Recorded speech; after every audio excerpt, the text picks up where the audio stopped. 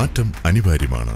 അത് ജീവിതത്തിലായാലും ബിസിനസ്സിലായാലും. High quality 2D 3D motion graphics, voice over ads, video shoot advertisements എന്നിങ്ങനെയുള്ള വ്യത്യസ്തമായ രീതിയിൽ നിങ്ങളുടെ പരസ്യം കസ്റ്റമേഴ്സിലേക്ക് എത്തിക്കാം. 2999 രൂപ മുതൽ പാക്കേജുകൾ. Book your Onam add now.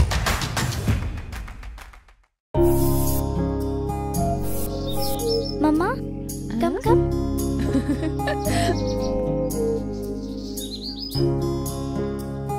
Fruits എല്ലാം കഴിക്കുന്നുണ്ടല്ലോ. അമ്മയുടെ ഈ ഡ്രസ്സും കുഞ്ഞാവുക്കുള്ള ബേബി കിറ്റും ഒക്കെ മമ്മ ക്യൂട്ടിൽ തന്നെയല്ലേ? യെസ് ഡോക്ടർ, മോം ആൻഡ് ക്യൂട്ടിൽ നിന്ന് തന്നെയാണ്. നിങ്ങളുടെ പ്രിയപ്പെട്ടവർക്ക് ഇഷ്ടമുള്ളത് തിരഞ്ഞെടുക്കൂ.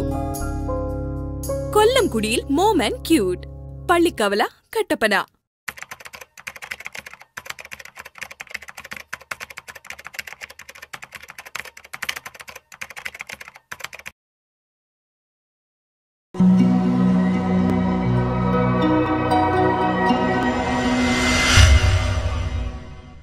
നമസ്കാരം.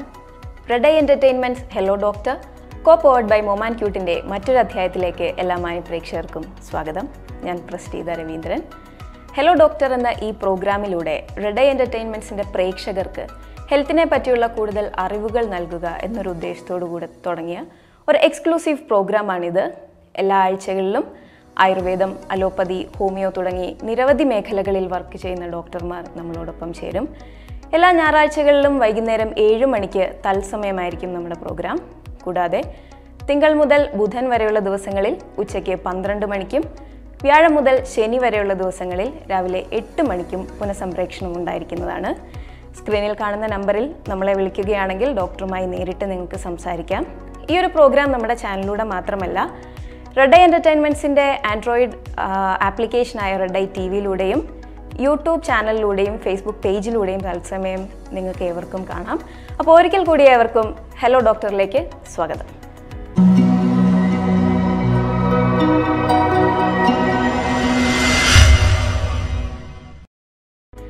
നമുക്ക് ചുറ്റുമുള്ള പലരിലും, കുഞ്ഞു കുട്ടികൾ മുതൽ മുതിർന്നവർ വരെ ഉള്ളവരിൽ നമ്മൾ ഇന്ന് കണ്ടുവരുന്ന ഒരു സർവ്വസാധാരണമായ അസുഖമാണ് പ്രമേഹം എന്ന് പറയുന്നത്.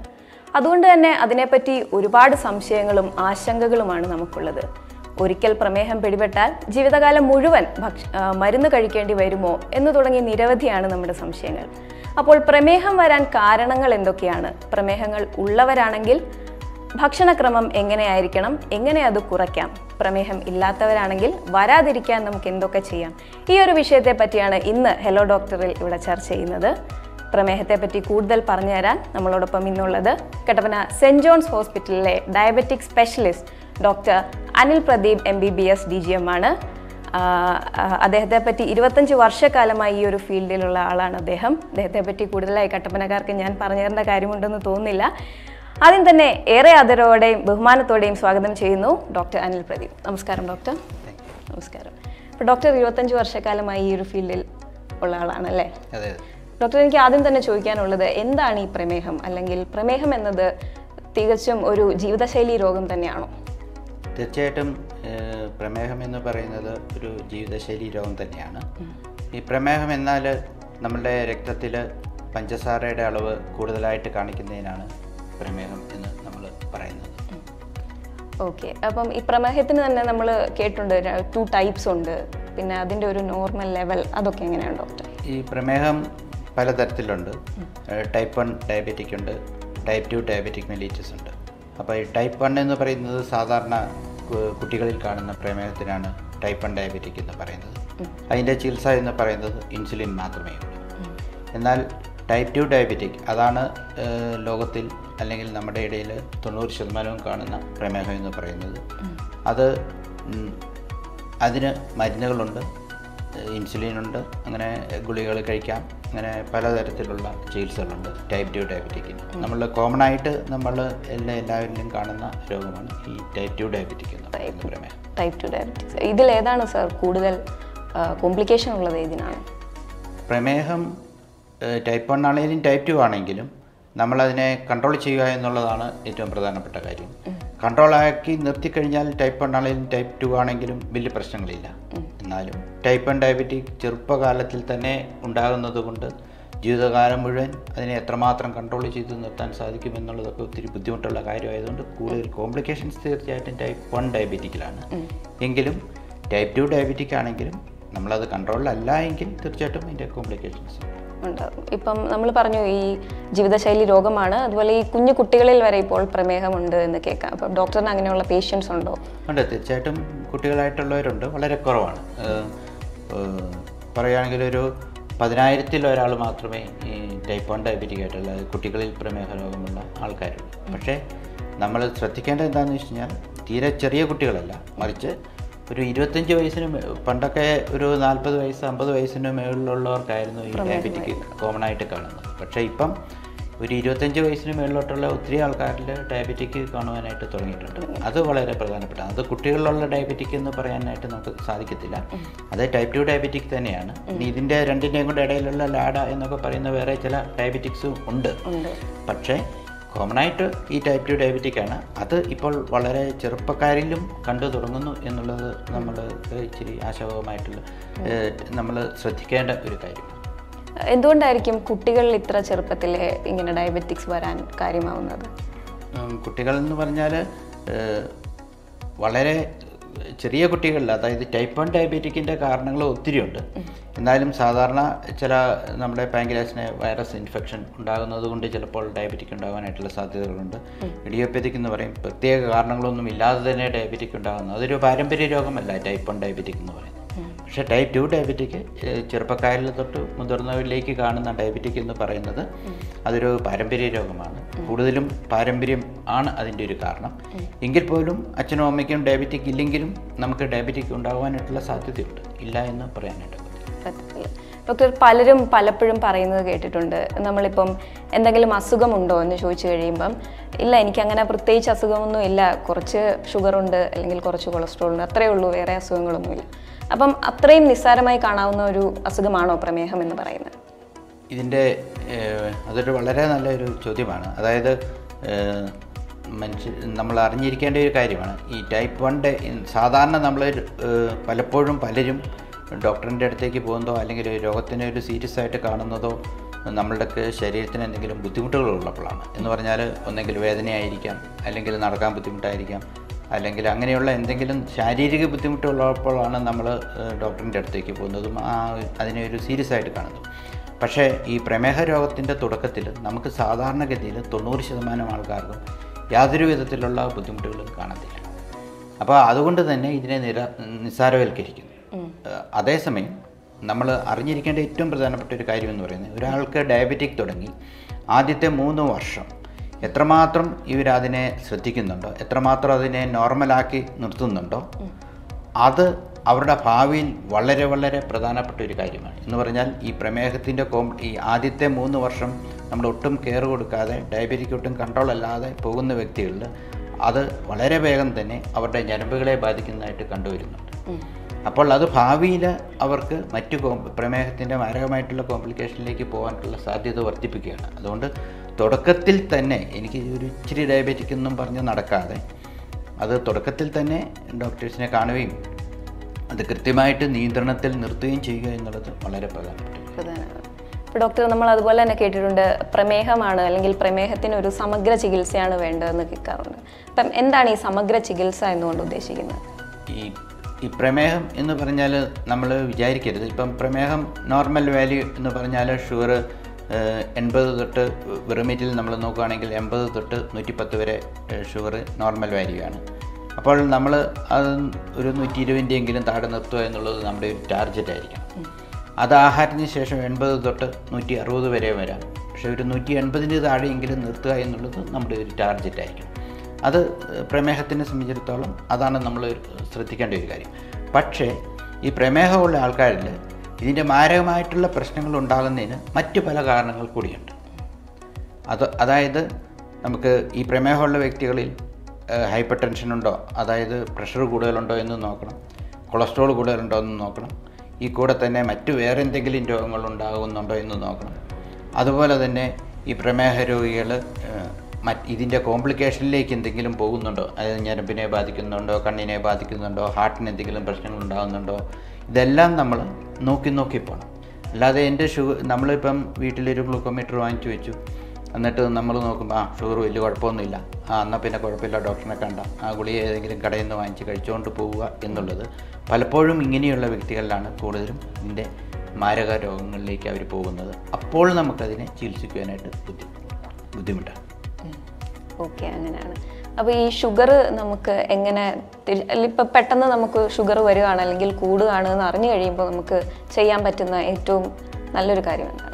അല്ല, ഷുഗർ കൂടുതലാണെങ്കിൽ തീർച്ചയായിട്ടും നമ്മൾ കണ്ടുകൊണ്ടിരിക്കുന്ന ഡോക്ടറിനെ പോയി കണ്ട് നമ്മൾ ഇപ്പം സാധാരണ ഞാനൊക്കെ ഈ വീട്ടിൽ ഷുഗറുള്ള ആൾക്കാർ ഷുഗർ നോക്കണമെന്നും അവരത് എഴുതി വെക്കണമെന്നും പറയാറുണ്ട്. ആ എഴുതി വെക്കുക എന്നുള്ളത് വളരെ പ്രധാനപ്പെട്ടതാണ്. ഇവർ ഈ ഷുഗർ നോക്കുന്നത് മോണിറ്റർ ചെയ്യുക. അത് ഇപ്പം വിദേശ രാജ്യങ്ങളിലൊക്കെ ആണെങ്കിൽ എല്ലാ രോഗികളും, എല്ലാ പ്രമേഹ രോഗികളും ദിവസം 2-3 പ്രാവശ്യം പ്രമേഹം നോക്കി അതിനുവേണ്ടി തന്നെ ഒരു ബുക്ക് തന്നെ അവർക്ക് കൊടുക്കുന്നുണ്ട്. ഈ ഗ്ലൂക്കോമീറ്റർ വാങ്ങിക്കുമ്പോൾ തന്നെ അതിൻ്റെ ബുക്ക് അവർക്ക് കിട്ടും.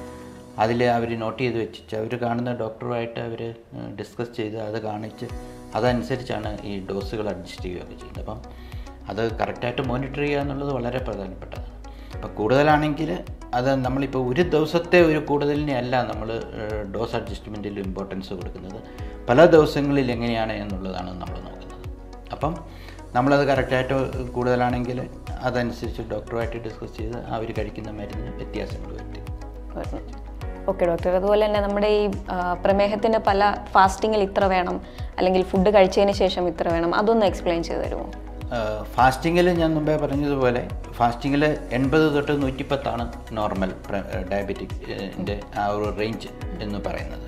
അതിൻ്റെ ഞാൻ എപ്പോഴും പറയാറുണ്ട്, ഒരു 120 താഴെ നിർത്തുക. 110 തന്നെ സ്ട്രിക്റ്റായിട്ട് നിർത്തി ഒത്തിരി ജോലികളൊക്കെ ചെയ്യുന്ന ആൾക്കാർ, പ്രത്യേകിച്ച് ഹാർഡ് വർക്കൊക്കെ ചെയ്യുന്ന ആൾക്കാർക്കാണെങ്കിൽ അവർക്ക് ക്ഷീണമൊക്കെ വരാതെ ഇരിക്കാൻ വേണ്ടി, അല്ലെങ്കിൽ ഷുഗർ താഴ്ന്നു പോകുന്ന ഒരു അവസ്ഥയിലേക്ക് പെട്ടെന്ന് പോകാതിരിക്കാൻ വേണ്ടിയാണ് ഒരു ടാർഗറ്റായിട്ട് ഒരു 120 താഴെ നിർത്താനായിട്ട് ശ്രമിക്കണമെന്ന് പറയുന്നത്. ആഹാരത്തിന് ശേഷമാണെങ്കിൽ 80 തൊട്ട് 160 നോർമൽ. അപ്പോൾ അതൊരു 180 താഴെ ടാർഗറ്റ് വെക്കുക. അപ്പോൾ അത് ഡോക്ടറുടെ ആവശ്യമായിരിക്കരുത്, രോഗിയുടെ ആവശ്യമായിരിക്കും, ആ പ്രമേഹമുള്ള ഒരു വ്യക്തിയുടെ ആവശ്യമായിരിക്കും. ആഹാരത്തിന് ശേഷം 180 താഴെയെങ്കിലും നിർത്താം. 160 നോർമൽ വാല്യൂ എന്ന് പറയുന്നത്. 80 തൊട്ട് 160 നോർമൽ വാല്യൂ എന്ന് പറയുന്നത്. ഷുഗർ നമുക്ക് എങ്ങനെ വീട്ടിൽ അല്ലെങ്കിൽ അങ്ങനെ മോണിറ്റർ ചെയ്യാൻ എങ്ങനെ സാധിക്കും? തീർച്ചയായിട്ടും ഗ്ലൂക്കോമീറ്റർ വാങ്ങിക്കണം. ഗ്ലൂക്കോമീറ്റർ വലിയ കോസ്റ്റ്ലി ആയിട്ടുള്ള ഒരു ഇതല്ല, 10,000 രൂപ മുടക്കി കഴിഞ്ഞാൽ നമുക്ക് ഗ്ലൂക്കോമീറ്റർ വാങ്ങിക്കാനായിട്ട് കിട്ടും. അപ്പോൾ നമുക്ക് അത് വെച്ച് വളരെ സിമ്പിളായിട്ട് വീട്ടിൽ മോണിറ്റർ ചെയ്യാനായിട്ട് സാധിക്കും. അത് ബുക്കിൽ എഴുതി വെക്കുക, അല്ലെങ്കിൽ പേപ്പറിൽ എഴുതി വെക്കുക. കാണുന്ന ഡോക്ടറിൻ്റെ അടുത്ത് പോകുമ്പോൾ അതുമായിട്ട് പോകുക, എഴുതി വെച്ചിട്ട് പോവുക. ഓക്കെ ഡോക്ടർ, ഈ ഷുഗറുള്ള അല്ലെങ്കിൽ പ്രമേഹമുള്ളവർ പാലിക്കേണ്ട എന്തെങ്കിലും ഭക്ഷണ രീതി അങ്ങനെ എന്തൊക്കെയാണുള്ളത്? നമ്മൾ ഈ ഭക്ഷണത്തിൻ്റെ കാര്യം, അതായത് ഡയബറ്റിക്കിൽ ഏറ്റവും വളരെ പ്രധാനപ്പെട്ട ഒരു കാര്യമെന്ന് പറയുന്നത് ഡയറ്റാണ്. അതായത് ഡയറ്റ് എന്ന് പറഞ്ഞാൽ നമ്മൾ ഈ പ്രമേഹത്തിൻ്റെ തുടക്കത്തിൽ നമ്മൾ തീർച്ചയായിട്ടും ആദ്യം നിർദ്ദേശിക്കുന്നത് ഡയറ്റാണ്, മരുന്നല്ല. അതിനുശേഷം ഡയറ്റ് കൊണ്ട് സാധിക്കാതെ വരുമ്പോഴാണ് നമ്മൾ മരുന്നിലേക്ക് കയറുന്നത്. അപ്പോൾ ഡയറ്റ് പ്രമേഹ രോഗത്തിനെ സംബന്ധിച്ചിടത്തോളം വളരെ പ്രധാനപ്പെട്ടതാണ്. ഈ ഡയറ്റിൽ 3 തരത്തിലുണ്ട്. ഒന്ന്, നമ്മൾ ഇഷ്ടം പോലെ കഴിക്കാവുന്ന ആഹാരം. രണ്ടാമത്, നമുക്ക് മിതമായ രീതിയിൽ കഴിക്കാവുന്ന ആഹാരം. മൂന്നാമത്, നമ്മൾ ഒരു കാരണവശാലും കഴിക്കാൻ പാടില്ലാത്ത ആഹാരം. നമുക്ക് ഇഷ്ടം പോലെ കഴിക്കാവുന്ന ആഹാരത്തിൽ പച്ചക്കറികളും സൂപ്പും സാലഡും അങ്ങനെയുള്ള സാധനങ്ങൾ നമുക്ക് ഇഷ്ടം പോലെ കഴിക്കാം, എന്തേരം വേണേൽ കഴിക്കാം. പക്ഷേ നമ്മൾ കിഴങ്ങ് വർഗ്ഗങ്ങളും അങ്ങനെയുള്ള കാര്യങ്ങളിലേക്ക് അന്നജം ചോദിക്കും. ഓക്കെ ഡോക്ടർ, നമുക്കൊരു കോളുണ്ട്, ആരാണ് നോക്കാം. ഹലോ ഹലോ ഡോക്ടറിലേക്ക് സ്വാഗതം. ആരാ സംസാരിക്കുന്നേ? ഇത് കട്ടപ്പനയിൽ നിന്ന് ലില്ലി എന്ന് പറയുന്ന ആളാണ്. കട്ടപ്പനയിൽ ഞാനൊരു ഷുഗർ പേഷ്യന്റ് അല്ല, എന്നാലും എനിക്ക് ഷുഗർ അതിനെ കുറിച്ച് അറിയാൻ വേണ്ടിട്ട് ചോദിക്കുവാണേ. ഈ ഷുഗറിന്റെ നോർമൽ നമ്മൾ കണ്ടുപിടിക്കുന്നത് ബ്ലഡിലൂടെയാണോ യൂറിനിലൂടെയാണോ ഏറ്റവും സ്യൂട്ടബിൾ ആയിട്ട് കണ്ടുപിടിക്കാൻ പറ്റുക എന്നാണ് എനിക്കറിയേണ്ടത്. തീർച്ചയായിട്ടും നമ്മൾ രക്തം പരിശോധിക്കുന്നതിലൂടെയാണ് ഷുഗർ കണ്ടുപിടിക്കുന്നത്. യൂറിൻ പരിശോധിക്കുന്നതിലൂടെ അല്ല, രക്തത്തിലൂടെ തന്നെയാണ് നമ്മൾ ഷുഗർ നമുക്കൊരു വ്യക്തിക്ക് ഷുഗർ ഉണ്ടോ ഇല്ലോ എന്ന് കണ്ടുപിടിക്കുന്നത്. അതായത് നമ്മൾ വെറുമേറ്റിൽ ഷുഗർ നോക്കുമ്പോൾ അത് ഒരു 110 വരെയാണ് നോർമൽ. ഒരു 124ൻ്റെ മേളിലാണെങ്കിൽ ആ ഒരു വ്യക്തിക്ക് ഡയബറ്റിക് ഉണ്ടെന്നാണ് അതിൽ നിന്ന് മനസ്സിലാക്കേണ്ടത്. ഓക്കെ ലില്ലി ചേച്ചി, ഹലോ. ഹലോ ഹലോ കോള് കട്ടായെന്ന് തോന്നുന്നു. ലില്ലി ചേച്ചിക്ക് ഡൗട്ട് ക്ലിയർ ആയെന്ന് തോന്നുന്നു. കട്ടപ്പനയിൽ നിന്നും ലില്ലി ചേച്ചിയാണ് ഇപ്പോൾ വിളിച്ചതിന് ഒരുപാട് നന്ദി. ഓക്കെ ഡോക്ടർ, അപ്പം നമ്മൾ ഫുഡിനെ പറ്റി അപ്പോൾ ആഹാരം വളരെ പ്രധാനപ്പെട്ടത്. അപ്പം നമ്മൾ രണ്ടാമതും നമുക്ക് മിതമായ രീതിയിൽ കഴിക്കാവുന്ന ആഹാരം, അവിടെയാണ് നമ്മുടെ ചോറും അല്ലെങ്കിൽ ഗോതമ്പ് വെച്ചുള്ള ആഹാരങ്ങളും അങ്ങനെയുള്ള സാധനങ്ങളെല്ലാം വരുന്നത് അവിടെയാണ്. ഇനി ഒരിക്കലും കഴിക്കാൻ പാടില്ലാത്ത പ്രമേഹരോഗികൾ കഴിക്കാൻ പാടില്ല എന്ന് പറയുന്നത് നമ്മൾ പ്രധാനമായിട്ടും മധുരം ഉള്ളതും അമിതമായിട്ട് കൊഴുപ്പുള്ളതുമായിട്ടുള്ള ആഹാരങ്ങൾ, അമിതമായിട്ട് മധുരമുള്ള ആഹാരങ്ങൾ, അതായത് പഞ്ചസാര ഒരു കാരണവശാലും കഴിക്കാൻ പാടില്ലാത്തതിൽ പഞ്ചസാര, അതുപോലെ തേന്, അതുപോലെ ശർക്കര, കരിപ്പെട്ടി, കൽക്കണ്ടം ഇങ്ങനെയുള്ള സാധനങ്ങൾ നമ്മൾ ഒരു കാരണവശാലും ഉപയോഗിക്കാനായിട്ട് പാടില്ല ഡയബറ്റിക് ഉള്ള ആൾക്കാർ. ഇനി ഇവിടെ ഈ ആഹാരത്തിൻ്റെ കാര്യത്തിൽ ഞാൻ പറഞ്ഞു ഇഷ്ടംപോലെ കഴിക്കാവുന്ന ആഹാരങ്ങൾ, മിതമായിട്ട് കഴിക്കാവുന്നത് ഒരിക്കലും കഴിക്കാൻ പാടില്ല. ഈ ഇഷ്ടംപോലെ കഴിക്കാവുന്ന ആഹാരങ്ങളിൽ വെജിറ്റബിൾസ്, സൂപ്പ് അങ്ങനെയുള്ള സാധനങ്ങൾ നമുക്ക് ഇഷ്ടംപോലെ കഴിക്കാം. എന്നാൽ പ്രമേഹ രോഗികൾ പരമാവധി മിതമായ രീതിയിൽ കഴിക്കേണ്ട ആഹാരത്തിലാണ് ഈ കിഴങ്ങ് വർഗ്ഗങ്ങളൊക്കെ വരുന്നത്. കിഴങ്ങ് വർഗ്ഗങ്ങൾ പരമാവധി വളരെ കുറയ്ക്കുന്നതാണ് നല്ലത്. അതായത് ഉണക്കപ്പ, പച്ചക്കപ്പ, പെറോട്ട, കാച്ചിൽ, ചേമ്പ്, ചേന, നല്ല മൂത്ത ചക്ക, ഇത് കഴിച്ചാൽ പ്രമേഹം കൂടും, അതിന് യാതൊരു സംശയവും വേണ്ട. നമ്മുടെ നാട്ടിൽ പ്രത്യേകിച്ച് ഈ ഇടുക്കി ജില്ലയിലെ സംബന്ധിച്ചിടത്തോളം ഇവിടെ പണ്ട് കാലങ്ങളിൽ ധാരാളമായിട്ട് ആൾക്കാർ കപ്പ ഉപയോഗിക്കും. അതിൽ ഉണക്കപ്പയ്ക്ക് വളരെ പ്രാധാന്യമുണ്ട്. രാവിലെ എല്ലാവരും പണിക്കാരായിട്ടും നമ്മുടെ വീട്ടിൽ എല്ലാം കപ്പ ഉപയോഗിക്കുന്നൊരു സ്വഭാവമുണ്ട്. അപ്പം എല്ലാ ആൾക്കാർക്കും ഈ ഉണക്കപ്പ ഇഷ്ടമുള്ളതുകൊണ്ടും അത് വളരെ അത്യന്താപേക്ഷിതമായിട്ട് ഉപയോഗിക്കുന്ന പ്രത്യേകിച്ച് പണിക്കാർക്കും ഇവർക്ക് എല്ലാം വേണ്ടി ഒരുമിച്ചുണ്ടാക്കുന്നൊരു സാധനമായതുകൊണ്ട് എല്ലാവരും കൂടി ഒരുമിച്ച് പറഞ്ഞ ഒരു നുണയാണ് ഉണക്കപ്പ കഴിച്ചാൽ കുഴപ്പമില്ലാതെ. പക്ഷേ ഉണക്കപ്പയും പച്ചക്കപ്പയും തമ്മിൽ യാതൊരു വ്യത്യാസമില്ല. ഉണക്കപ്പ കഴിച്ചാലും പച്ചക്കപ്പ കഴിച്ചാലും ഷുഗർ കൂടും. അതുപോലെ തന്നെ ഇന്നത്തെ കാലത്ത് ഒത്തിരി കൂടുതൽ മാധ്യമങ്ങളിലും എല്ലാം വന്നിരിക്കുന്ന വന്നിട്ടുണ്ട്, അതായത് ചക്ക കഴിച്ചാൽ കുഴപ്പമില്ല എന്നുള്ളത്. പക്ഷേ നമ്മളതിനെ കറക്റ്റായ രീതിയിൽ ആൾക്കാർക്ക് പറഞ്ഞ് മനസ്സിലാക്കി കൊടുക്കുക എന്നുള്ളത് വളരെ പ്രധാനപ്പെട്ടാണ്. ചക്ക കഴിച്ചാൽ കുഴപ്പമില്ല എന്ന് പറഞ്ഞാൽ ഇടിഞ്ചക്ക കഴിച്ചാൽ കുഴപ്പമില്ല എന്ന് തന്നെയാണ്. നല്ല മൂത്ത 100 ചക്ക കഴിച്ചാൽ ഷുഗർ വളരെയധികം കൂടും, ഇരട്ടി കൂടും. 100, 200 എന്നുള്ള ലെവലിലേക്ക് ഷുഗർ കൂടും. അതുകൊണ്ട് മൂത്ത ചക്ക കഴിച്ചാൽ ഷുഗർ കൂടും എന്നുള്ളതിന് യാതൊരു സംശയമില്ല. ഇപ്പം ചക്ക സീസൺ ആയതുകൊണ്ട് ഈ പേഷ്യൻസ് വന്നു കഴിയുമ്പം നിങ്ങൾ ചക്ക കഴിക്കണ്ട, മൂത്ത ചക്ക കഴിച്ചാൽ ഷുഗർ കൂടും എന്ന് പറയുമ്പം അവരുടൻ പറയുന്നത് ഡോക്ടറെ അയ്യോ ചക്കയ്ക്ക് കുഴപ്പമില്ലെന്നാണല്ലോ പറയുന്നതെന്നാണ്. അതുകൊണ്ട് തന്നെ ഞാൻ കഴിഞ്ഞ ഒരു 2 മാസമായിട്ട് ഞാൻ അതിൻ്റെ ഒരു സ്റ്റാറ്റിസ്റ്റിക്സ് എടുത്തുകൊണ്ടിരിക്കുകയാണ്. എനിക്ക് ഏകദേശം ഒരു 100 പേരുടെ സ്റ്റാറ്റിസ്റ്റിക്സ് കിട്ടിക്കഴിയുമ്പോൾ ഞാനത് പബ്ലിഷ് ചെയ്യാൻ വേണ്ടി തന്നെ ഇരിക്കുകയാണ്. അതായത് ചക്ക കഴിക്കുന്നവരുടെയും ചക്ക കഴിക്കാത്തവരുടെയും, അതായത് ഒരേ വ്യക്തി തന്നെ കഴിച്ചിട്ടില്ലാത്തവരുടെ ഷുഗറിൻ്റെ അളവും കഴിച്ചതിന് ശേഷമുള്ളവരുടെ ഷുഗറിൻ്റെ അളവും വ്യക്തമായിട്ട് ഞാൻ സ്റ്റാറ്റിസ്റ്റിക്സ് ഉണ്ടാക്കിക്കൊണ്ടിരിക്കുകയാണ്. ഓക്കെ ഡോക്ടർ, നമുക്കൊരു കോളറുണ്ട്. ഹലോ ഹലോ, ഡോക്ടറിലേക്ക് സ്വാഗതം. ആരാ സംസാരിക്കുന്നത്? പേര് മനോജ് എന്നാണ്. മനോജ്, എവിടുന്ന് വിളിക്കുന്നു? കട്ടപ്പനയിൽ നിന്ന്. ഓക്കെ ചേട്ടാ, ഡോക്ടർ കേൾക്കുന്നുണ്ട്, സംസാരിച്ചോളൂ ഡോക്ടറിനോട്. ഡോക്ടറെ, ഞാൻ ഒരു 2 മാസം മുമ്പ് എനിക്ക് ഇടയ്ക്ക് തലകറക്കം വരുന്നുണ്ടായിരുന്നു. അപ്പം മറ്റേ ടെസ്റ്റിംഗ് സെന്ററിൽ ജസ്റ്റ് ഒന്ന് നമ്മൾ നോക്കിയിട്ടുണ്ടായിരുന്നു. അപ്പം അന്ന് പ്രഷറൊക്കെ നോർമലാ എന്നാ പറഞ്ഞത്. അന്ന് ഷുഗർ ഡൗൺ ആവുന്നുണ്ട്. അത് കൂടുതൽ പിന്നെ ഹോസ്പിറ്റലൊന്നും കാണിച്ചില്ല, ഫുഡ് റെഗുലർ ആക്കാൻ പറഞ്ഞിട്ടേ ഉള്ളൂ. അല്ല, ഷുഗർ ഡൗൺ ആവുകയാണോ ചെയ്ത് കൂടുകയാണോ ചെയ്ത്? രണ്ടിലേതാ? ഷുഗർ കുറഞ്ഞു പോവുകയാണോ ചെയ്തത്, അല്ല ഷുഗർ കൂടുകയാണോ ചെയ്തത്? ഹലോ, ഷുഗർ കുറഞ്ഞു പോവുകയാണോ ചെയ്തത്, അല്ല ഷുഗർ കൂടുകയാണോ ചെയ്തത്? ഏതാണ് ഇതിൽ സംഭവിച്ചത്? കുറഞ്ഞു പോവുക. ഓക്കെ, ഈ ഷുഗർ കുറഞ്ഞു പോകുന്നതിന് ഏറ്റവും പ്രധാനപ്പെട്ട കാര്യങ്ങൾ എന്ന് പറയുന്നത് നമ്മൾക്ക് ആഹാരത്തിനകത്ത് നമ്മൾ കൃത്യതയില്ലാതെയോ അല്ലെങ്കിൽ ആഹാരം കഴിക്കുവാനായിട്ട് താമസിക്കുന്നതുകൊണ്ടോ അല്ലെങ്കിൽ നമ്മളുടെ ആ ഭാരത്തിനും നമ്മളുടെ അധ്വാനത്തിനും വേണ്ട രീതിയിലുള്ള ആഹാരം കഴിക്കാതിരിക്കുകയോ ചെയ്തു കഴിഞ്ഞാൽ, അല്ലെങ്കിൽ ആഹാരം സ്കിപ്പ് ചെയ്യുകയൊക്കെ ചെയ്തു കഴിഞ്ഞാൽ നമുക്ക് ഷുഗർ താന്നു പോകാനായിട്ടുള്ള സാധ്യതകളുണ്ട്. ഇനി അങ്ങനെയല്ലാതെ ചില രോഗങ്ങളിലും ഷുഗർ താന്നു പോകാനായിട്ടുള്ള സാധ്യതയുണ്ട്. അതായത് നമ്മുടെ ശരീരത്തിൽ ഇൻസുലിൻ കൂടുതലായിട്ട് സെക്രീറ്റ് ചെയ്യുന്ന പാൻക്രിയാസ് അല്ലാതെ ചില ആൾക്കാർക്ക് ശരീരത്തിൽ ഇൻസുലിൻ സെക്രീറ്റ് ചെയ്യുന്ന അവസ്ഥ ഉണ്ടാകാറുണ്ട്. അത് നമ്മൾ വേറെ ചില പരിശോധനകൾ വെച്ച് കണ്ടുപിടിക്കുവാനായിട്ട് സാധിക്കുള്ളൂ. ഇനി അങ്ങനെയുമല്ലാതെ മൂന്നാമതൊരു കാരണമെന്ന് പറയുന്നത് നമുക്ക് പ്രമേഹ രോഗം വരാൻ സാധ്യതയുള്ള ആൾക്കാരിലും ഇടയ്ക്കിടയ്ക്ക് ഇങ്ങനെ ഷുഗർ താന്നു പോവുക, പിന്നെ കൂടുക, പിന്നെ താന്നു പോവുക, ഇങ്ങനെയുള്ള ഒരവസ്ഥ വന്നിട്ട് പിന്നീട് പതുക്കെ നമ്മൾ മുന്നോട്ട് പോയി കഴിയുമ്പോൾ അവരൊരു ഡയബറ്റിക്കായി തീരുന്നതായിട്ട് കാണാറുണ്ട്. അപ്പോൾ നമ്മൾ ഇപ്പോൾ ഒരു പ്രാവശ്യം നോക്കി ഷുഗർ താന്നു പോയി സാരമില്ല, അത് നിങ്ങൾ വറി ചെയ്യേണ്ട ആവശ്യമില്ല. കാരണം ചിലപ്പോൾ നിങ്ങളുടെ ആഹാരത്തിനകത്ത് എന്തെങ്കിലും കുറവ് വന്നതുകൊണ്ടായിരിക്കാം അത് താന്നു പോയത്. പക്ഷേ പലതവണ 2 ഡോസ് എനിക്കൊരു 2 പ്രാവശ്യമായിട്ട് അത് വന്നായിരുന്നു. അപ്പൊ ഞാനത് 2 പ്രാവശ്യം ഹോസ്പിറ്റലായിട്ട് പോയിട്ടില്ല, ജസ്റ്റ് ഒന്ന് ടെസ്റ്റ് ചെയ്യാൻ പോയിട്ടുള്ളൂ. അപ്പോൾ 2 പ്രാവശ്യം ഡൗൺ ആയി പോവാ ചെയ്തത്. ഓക്കെ, നിങ്ങളപ്പോൾ അങ്ങനെ ഒരു പ്രശ്നം ഉണ്ടായിട്ടുണ്ടെങ്കിൽ നിങ്ങൾ ആദ്യം ചെയ്യേണ്ടത് നിങ്ങൾ HbA1c എന്ന് പറയുന്നൊരു ടെസ്റ്റ് ചെയ്ത് നോക്കുക. HbA1c ആ ടെസ്റ്റ് ചെയ്ത് കഴിയുമ്പോൾ നിങ്ങളുടെ കഴിഞ്ഞ 3 മാസത്തെ ഷുഗറിൻ്റെ ആവറേജ് കിട്ടും. എന്നിട്ട് ആ ഒരു റിപ്പോർട്ടും വെച്ച് ഡോക്ടറിനെ കണ്ടു കഴിഞ്ഞാൽ നിങ്ങൾക്ക് തീർച്ചയായിട്ടും നിങ്ങളുടെ ഷുഗർ താന്നു പോകുന്നതിൻ്റെ തന്നെയാണോ പ്രശ്നം എന്ന് നിങ്ങൾക്ക് മനസ്സിലാക്കാം. ഓക്കെ, അപ്പം കട്ടപ്പനയിൽ നിന്നും മനോജായിരുന്നു ഇപ്പോൾ വിളിച്ചതിന് ഒരുപാട് സന്തോഷം. ഓക്കെ ഡോക്ടർ, നമ്മൾ ഓക്കെ. അപ്പം ഈ ചക്കയുടെ കാര്യം ഞാൻ പറഞ്ഞു. അതുകൊണ്ട് മൂത്ത ചക്ക കഴിച്ചു കഴിഞ്ഞാൽ ഷുഗർ കൂടും.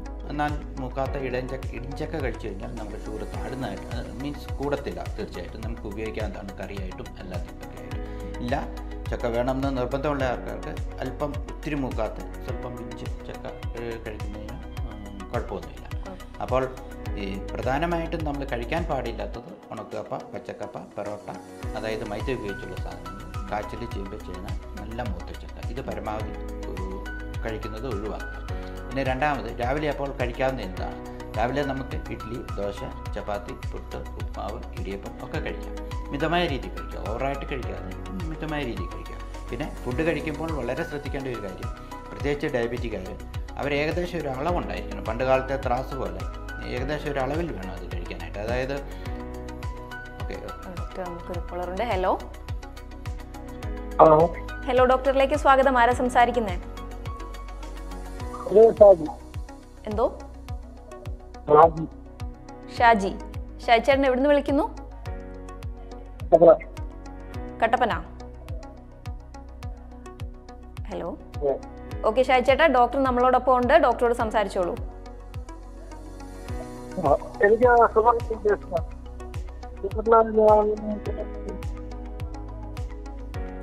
ഹലോ. ക്ലിയർ ഷാജി ചേട്ടാ, റേഞ്ച് ഉള്ളിടത്തോട്ട് മാറി നിൽക്കാവോ? നമുക്കൊന്നും ക്ലിയർ ആവുന്നില്ല.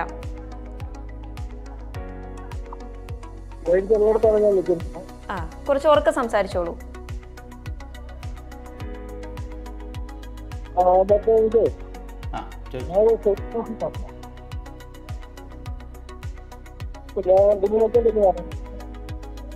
ഷാജി ചേട്ടാ, നമുക്കിപ്പോഴും ഒന്നും ക്ലിയർ ആവുന്നില്ല. നമുക്കിപ്പോഴും ഒന്നും ക്ലിയർ ആവുന്നില്ല. കട്ട് ചെയ്തിട്ട് ഒന്നുകൂടെ വിളിക്കുവോ?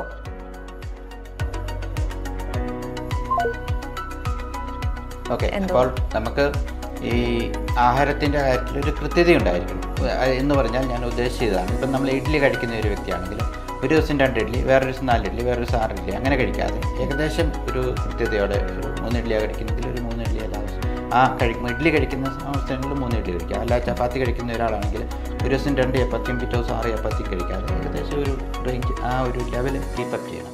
അപ്പോൾ രാവിലെ നമുക്ക് ഇഡ്ഡലി, ദോശ, ചപ്പാത്തി, പുട്ട്, ഉപ്മാവ്, ഇടിയപ്പമൊക്കെ കഴിക്കാം. ഉച്ചയ്ക്ക് വേണമെങ്കിൽ ചോറുണ്ടാം. പക്ഷെ ഒരു ദിവസം ഒരു നേരത്തിൽ കൂടുതൽ ചോറുണ്ടാൻ പാടേയില്ല. എന്നുവെച്ചാൽ പരമാവധി കുറയ്ക്കുക. ഒത്തിരി അമിതമായിട്ട് ഷുഗർ കൂടി നിൽക്കുന്ന ആൾക്കാരാണെങ്കിൽ ചോറുണ്ണാതിരിക്കുന്നതാണ് തീർച്ചയായിട്ടും നല്ല. വൈകുന്നേരം ഒരു കാരണവശാലും ചോറുണ്ടായിരുന്നു. വൈകിട്ട് മിതമായ രീതിയിൽ അല്പം ആഹാരം കഴിച്ചാൽ മതി. അത് തന്നെയല്ല, അത് അല്പം നേരത്തെ ഒരു 7 മണി ഒക്കെ നേരത്തെ തന്നെ 8 മണിക്ക് മുമ്പായിട്ട് തന്നെ കഴിക്കുന്നതാണ് തീർച്ചയായിട്ടും നല്ലത്. വൈകിട്ട് ഗോതമ്പ് ചപ്പാത്തി, ഗോതമ്പട, ഗോതമ്പ് പുട്ട്, ഗോതമ്പ് ദോശ, ഇങ്ങനെ ഗോതമ്പ് വെച്ച് എന്തെങ്കിലും കഴിക്കുന്നത് നല്ലതാണ്. ഇല്ലെങ്കിൽ ഓട്സ് കഴിക്കാം. ഓട്സ് ആണെങ്കിലും ഇപ്പം നമുക്ക് മസാലയൊക്കെ ചേർന്ന പല ടേസ്റ്റിലൊക്കെ ഓട്സ് കിട്ടും. Doctor hello. ഹലോ ഡോക്ടറിലേക്ക് സ്വാഗതം. ആരാ സംസാരിക്കുന്നത്? സാബു. എവിടുന്ന് വിളിക്കുന്നു? കട്ടപ്പന. ഓക്കെ സാബു ചേട്ടാ, ഡോക്ടർ നമ്മളോടൊപ്പം ഉണ്ട്, ഡോക്ടറോട് സംസാരിച്ചോളൂ.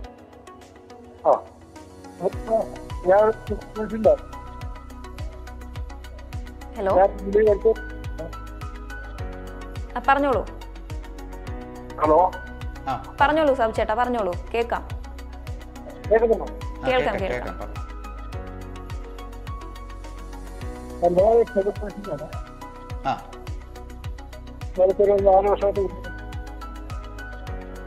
ആ പറഞ്ഞു. എനിക്ക് ഇവിടെ കാലിന്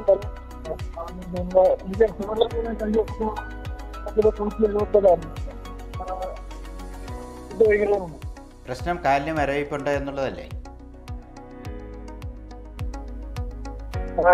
അല്ലേ? ഓക്കെ, ഈ കാലിൻ്റെ മരവിപ്പ് ഡയബറ്റിക് ന്യൂറോപ്പതി കൊണ്ടാണ്. നമ്മുടെ ഈ ടോക്കിൽ ഈ പ്രമേഹത്തിൻ്റെ കോംപ്ലിക്കേഷനിലേക്ക് കുറിച്ച് പറയുമ്പോൾ നിങ്ങളൊന്ന് ശ്രദ്ധിച്ച് കേൾക്കുക. അപ്പോൾ അതിൻ്റെ ചികിത്സ എന്താണ്, അതിൻ്റെ കാരണങ്ങൾ എന്താണെന്നുള്ളത് നമ്മൾ ഡിസ്കസ് ചെയ്യുന്നതായിരിക്കും. ഈ ടോക്കിൽ തന്നെ കുറച്ച് സമയം നിങ്ങളൊന്ന് ശ്രദ്ധിച്ചാൽ മതി. ഇതിനെക്കുറിച്ച് ഞാൻ പറഞ്ഞു തരാം. താങ്ക് യു സാബു ചേട്ടാ. ഓക്കെ അപ്പം വൈകുന്നേരം നമ്മൾ ഒന്നെങ്കിൽ ഗോതമ്പ് വെച്ചുള്ള എന്തെങ്കിലോ അല്ലെങ്കിൽ ഓട്സോ അല്ലെങ്കിൽ റാഗി ആണെങ്കിലും ഇപ്പം പല രീതിയിൽ നമുക്ക് ലഭിക്കും. പണ്ടത്തെ പോലെയല്ല, നമുക്ക് പല രീതിയിൽ റാഗി ലഭിക്കും. അപ്പോൾ അങ്ങനെ എന്തെങ്കിലും വൈകുന്നേരങ്ങളിൽ ചോറുണ്ണാതെ ഇരിക്കുന്നതാണ് തീർച്ചയായിട്ടും നല്ലത്. അപ്പോൾ പിന്നെ ഞാൻ മധുരം കഴിക്കരുത് എന്ന് പറയേണ്ട ആവശ്യമില്ല. കാപ്പിക്കകത്തും ചായക്കകത്തും ഒന്നും ഒരു ഇച്ചിരി മധുരം അത് ഒക്കത്തില്ല. ഒട്ടും മധുരം കഴിക്കാതിരിക്കുക, അതാണ് തീർച്ചയായിട്ടും നല്ല. അപ്പം നമ്മൾ ഒരിക്കലും മധുരം കഴിക്കാത്ത ഒരു വ്യക്തിക്ക് പിന്നെ മധുരം വേണമെന്ന് തോന്നുന്നില്ല. നമ്മൾ രാവിലെ മാത്രം എഴുന്നേക്കും കട്ടൻ കാപ്പിക്കകത്ത് ഇച്ചിരി മധുരം, അങ്ങനെയുള്ള വ്യക്തികൾക്കാണ് പിന്നെയും കാപ്പിക്കകത്ത് മധുരം വേണം എന്നുള്ളൊരു ആഗ്രഹം വരികയും നമ്മൾ ഈ പഥ്യം തെറ്റുകയും ചെയ്യുന്നത്. അതുകൊണ്ട് ഒരു ഇച്ചിരി മധുരം പോലും കഴിക്കാതിരിക്കുക. മധുരം കാപ്പിക്കകത്ത് പഞ്ചസാര ഇടാനേ ഒക്കത്തില്ല, അത് തീർച്ചയായിട്ടും. അതുപോലെ തന്നെ കരിപ്പെട്ടിയും ശർക്കരയും തേനും ഒന്നും ഇടാൻ പാടില്ല. നമുക്കൊരു കോളറൂടെ ഉണ്ട്. ഹലോ ഹലോ ഹലോ ഡോക്ടറിലേക്ക് സ്വാഗതം. ആരാ സംസാരിക്കുന്നത്? ഇത് ബിജു ആണ്. ബിജു എന്ന പേര്. ബിജു, എവിടുന്ന് വിളിക്കുന്നു? തോപ്രാങ്കുടി. ഓക്കെ ബിജു, ഡോക്ടർ നമ്മളോടൊപ്പം ഉണ്ട്, ഡോക്ടറോട് സംസാരിച്ചോളൂ. സാറേ, ഒരു നമ്മുടെ പാരീകാര്യം ചോദിക്കാനായിരുന്നേ. ചോദിച്ചോളൂ. ഈ ഷുഗർ കൺട്രോൾ എപ്പോഴും, പക്ഷെ ക്ഷീണം രാവിലെ തൊട്ട് എപ്പോഴും ക്ഷീണമാണ്. ഷുഗർ എത്രയാണ്? ഷുഗർ 110 ആ ലെവലിലേക്ക് എപ്പോഴും നിൽക്കുന്നുള്ളൂ. ഇല്ല, 110ന്റെ താഴേക്ക് പോകുന്നുണ്ടോ? ഇല്ല, അങ്ങനെ താഴേക്ക് പോകുന്നില്ല. ആ ലെവല് 100, 110, 120 അങ്ങനെ നിൽക്കുന്നുള്ളൂ. ഓക്കെ, ഷുഗർ ഉള്ള ഒരു വ്യക്തിക്ക് എപ്പോഴും ക്ഷീണം വരണമെങ്കിൽ നമ്മൾ ഒന്ന് ഷുഗർ താഴ്ന്നു പോകുന്നുണ്ടോ ഇല്ല എന്ന് ഉറപ്പാക്കുക. അതായത് ഒരു 80, 70 എന്നുള്ള ലെവലിലോ അല്ലെങ്കിൽ ഒരു 90 താഴേക്കൊക്കെ പോകുന്നുണ്ടോ ഇല്ലയോ എന്നുള്ളത് നമ്മൾ ശ്രദ്ധിക്കേണ്ടത് വളരെ പ്രധാനപ്പെട്ടതാണ്. അതുപോലെ തന്നെ മറ്റെന്തെങ്കിലും ഈ ഷുഗറിൻ്റെ കൂടെ മറ്റെന്തെങ്കിലും രോഗങ്ങളുണ്ടോ എന്ന് നോക്കുക. പ്രത്യേകിച്ച് എപ്പോഴും ക്ഷീണം, ഉറക്കം വരിക അങ്ങനെയൊക്കെയുള്ളൊരു പ്രശ്നങ്ങളുണ്ടെങ്കിൽ തൈറോയിഡിൻ്റെ അസുഖങ്ങളോ അങ്ങനെ എന്തെങ്കിലും ഉണ്ടോ എന്നും കൂടെ ഒന്ന് നോക്കുന്നത് നല്ലതാണ്. അതുപോലെ തന്നെ സ്ത്രീകളെ സംബന്ധിച്ചിടത്തോളം അനീമിയ, രക്തക്കുറവോ അങ്ങനെയുള്ള എന്തെങ്കിലും പ്രശ്നങ്ങളുണ്ടോ എന്നും കൂടെ ഇതിൻ്റെ കൂടെ നോക്കുന്നത് നല്ലതാണ്. അല്ലാതെ ഷുഗർ ഉള്ളത് കൊണ്ട് മാത്രമായിരിക്കുകയില്ല ഈ ഇങ്ങനെ എപ്പോഴും ക്ഷീണം വരുന്നത്. Okay, thank you. ഓക്കെ ചേട്ടാ, വിളിച്ചതിൽ ഒരുപാട് സന്തോഷം. ഓക്കെ ഡോക്ടർ, നമ്മൾ ഫുഡിൻ്റെ കാര്യം ഒക്കെ ആയിരുന്നു സംസാരിച്ചുകൊണ്ടിരുന്നത്. ഓക്കെ, അപ്പോൾ നമ്മൾ ആഹാരത്തിൻ്റെ കാര്യത്തിൽ വളരെ പ്രാധാന്യം നമ്മൾ കൊടുക്കണം. ഡയബറ്റിക്കിനെ സംബന്ധിച്ചിടത്തോളം പ്രമേഹം എന്ന് നമ്മൾ ഈ ആഹാരത്തിനകത്തുള്ള നിയന്ത്രണങ്ങളും ആഹാരം അത് വളരെ വളരെ പ്രധാനപ്പെട്ടാണ്. മരുന്ന് കഴിക്കുന്നതിന് പോലെ തന്നെ അത്രമാത്രം പ്രാധാന്യമുള്ള ഒരു കാര്യമാണ് ഈ ഡയബറ്റിക്കിൻ്റെ ഫുഡ് എന്ന് പറയുന്നത്.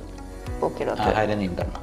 ഓക്കെ, അതുപോലെ തന്നെ പലരും ഒരിക്കൽ ഷുഗർ അല്ലെങ്കിൽ പ്രമേഹം വന്നു കഴിഞ്ഞാൽ ജീവിതകാലം മുഴുവൻ മരുന്ന് കഴിക്കേണ്ടി വരുമോ എന്നൊരു പേടിയുണ്ട്. അതെങ്ങനെയാണ്? നമുക്ക് മരുന്ന് ഒഴിവാക്കാൻ പറ്റുന്ന ഒരു സാഹചര്യമുണ്ടോ?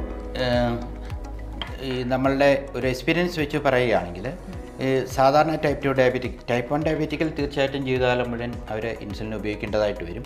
പക്ഷേ ടൈപ്പ് 2 ഡയബറ്റിക്കിൽ തുടക്കത്തിൽ ചിലപ്പോൾ അവർ 400 500 ഒക്കെ ആയിരിക്കും വരുന്നത്. അവർക്ക് നമ്മൾ മരുന്നുകൾ കൊടുത്തതിന് ശേഷം വളരെ ആത്മാർത്ഥമായിട്ട് ഡയറ്റ് നോക്കുകയും എക്സസൈസ് ചെയ്യുകയും ചെയ്യുന്ന ആൾക്കാർക്ക് നമുക്ക് മരുന്നുകൾ നിർത്തുവാനായിട്ട് സാധിക്കും. പക്ഷേ എത്ര നാളത്തേക്ക് നിർത്തുവാനായിട്ട് സാധിക്കും എന്നുള്ളത് ഡിപ്പെൻഡ്സ് അപ്പോൺ ആ ഒരു വ്യക്തി, അവരെത്രമാത്രം ഡയബറ്റിക് കൺട്രോൾ ആഹാരത്തിനകത്ത് കൺട്രോൾ ചെയ്യുന്നുണ്ടോ, എക്സസൈസ് ചെയ്യുന്നുണ്ടോ, അതനുസരിച്ച് നമുക്ക് കുറേ നാളത്തേക്ക് ചിലപ്പോൾ മരുന്നുകളൊന്നും ഇല്ലാതെ തന്നെ മുമ്പോട്ട് പോകാനായിട്ട് സാധിക്കും. എന്നാൽ ഓക്കെ ഡോക്ടർ, നമുക്കൊരു കോൾ ഉണ്ട്. ഹലോ ഹലോ ഹലോ ഹലോ ഡോക്ടറിലേക്ക് സ്വാഗതം. ആരാ സംസാരിക്കുന്നത്? ഹലോ, പറഞ്ഞോളൂ, ആരാണ് സംസാരിക്കുന്നത്?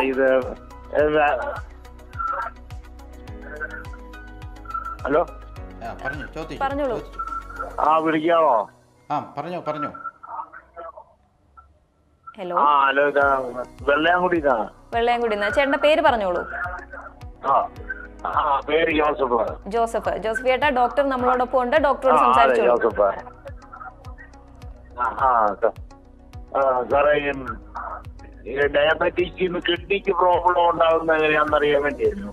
ഓക്കെ, അത് നമ്മളുടെ ഈ ടോക്കിൽ ഡയബറ്റിക്കിൻ്റെ കോംപ്ലിക്കേഷനിലെ കുറിച്ച് പറയുമ്പോൾ നമ്മൾ കിഡ്നിയുടെ പ്രശ്നം എന്താണ്, എങ്ങനെയാണ് അതിൻ്റെ മുന്നോട്ട് പോകേണ്ടത് എന്നുള്ള എല്ലാ കാര്യങ്ങളും എക്സ്പ്ലെയിൻ ചെയ്യുന്നുണ്ട്.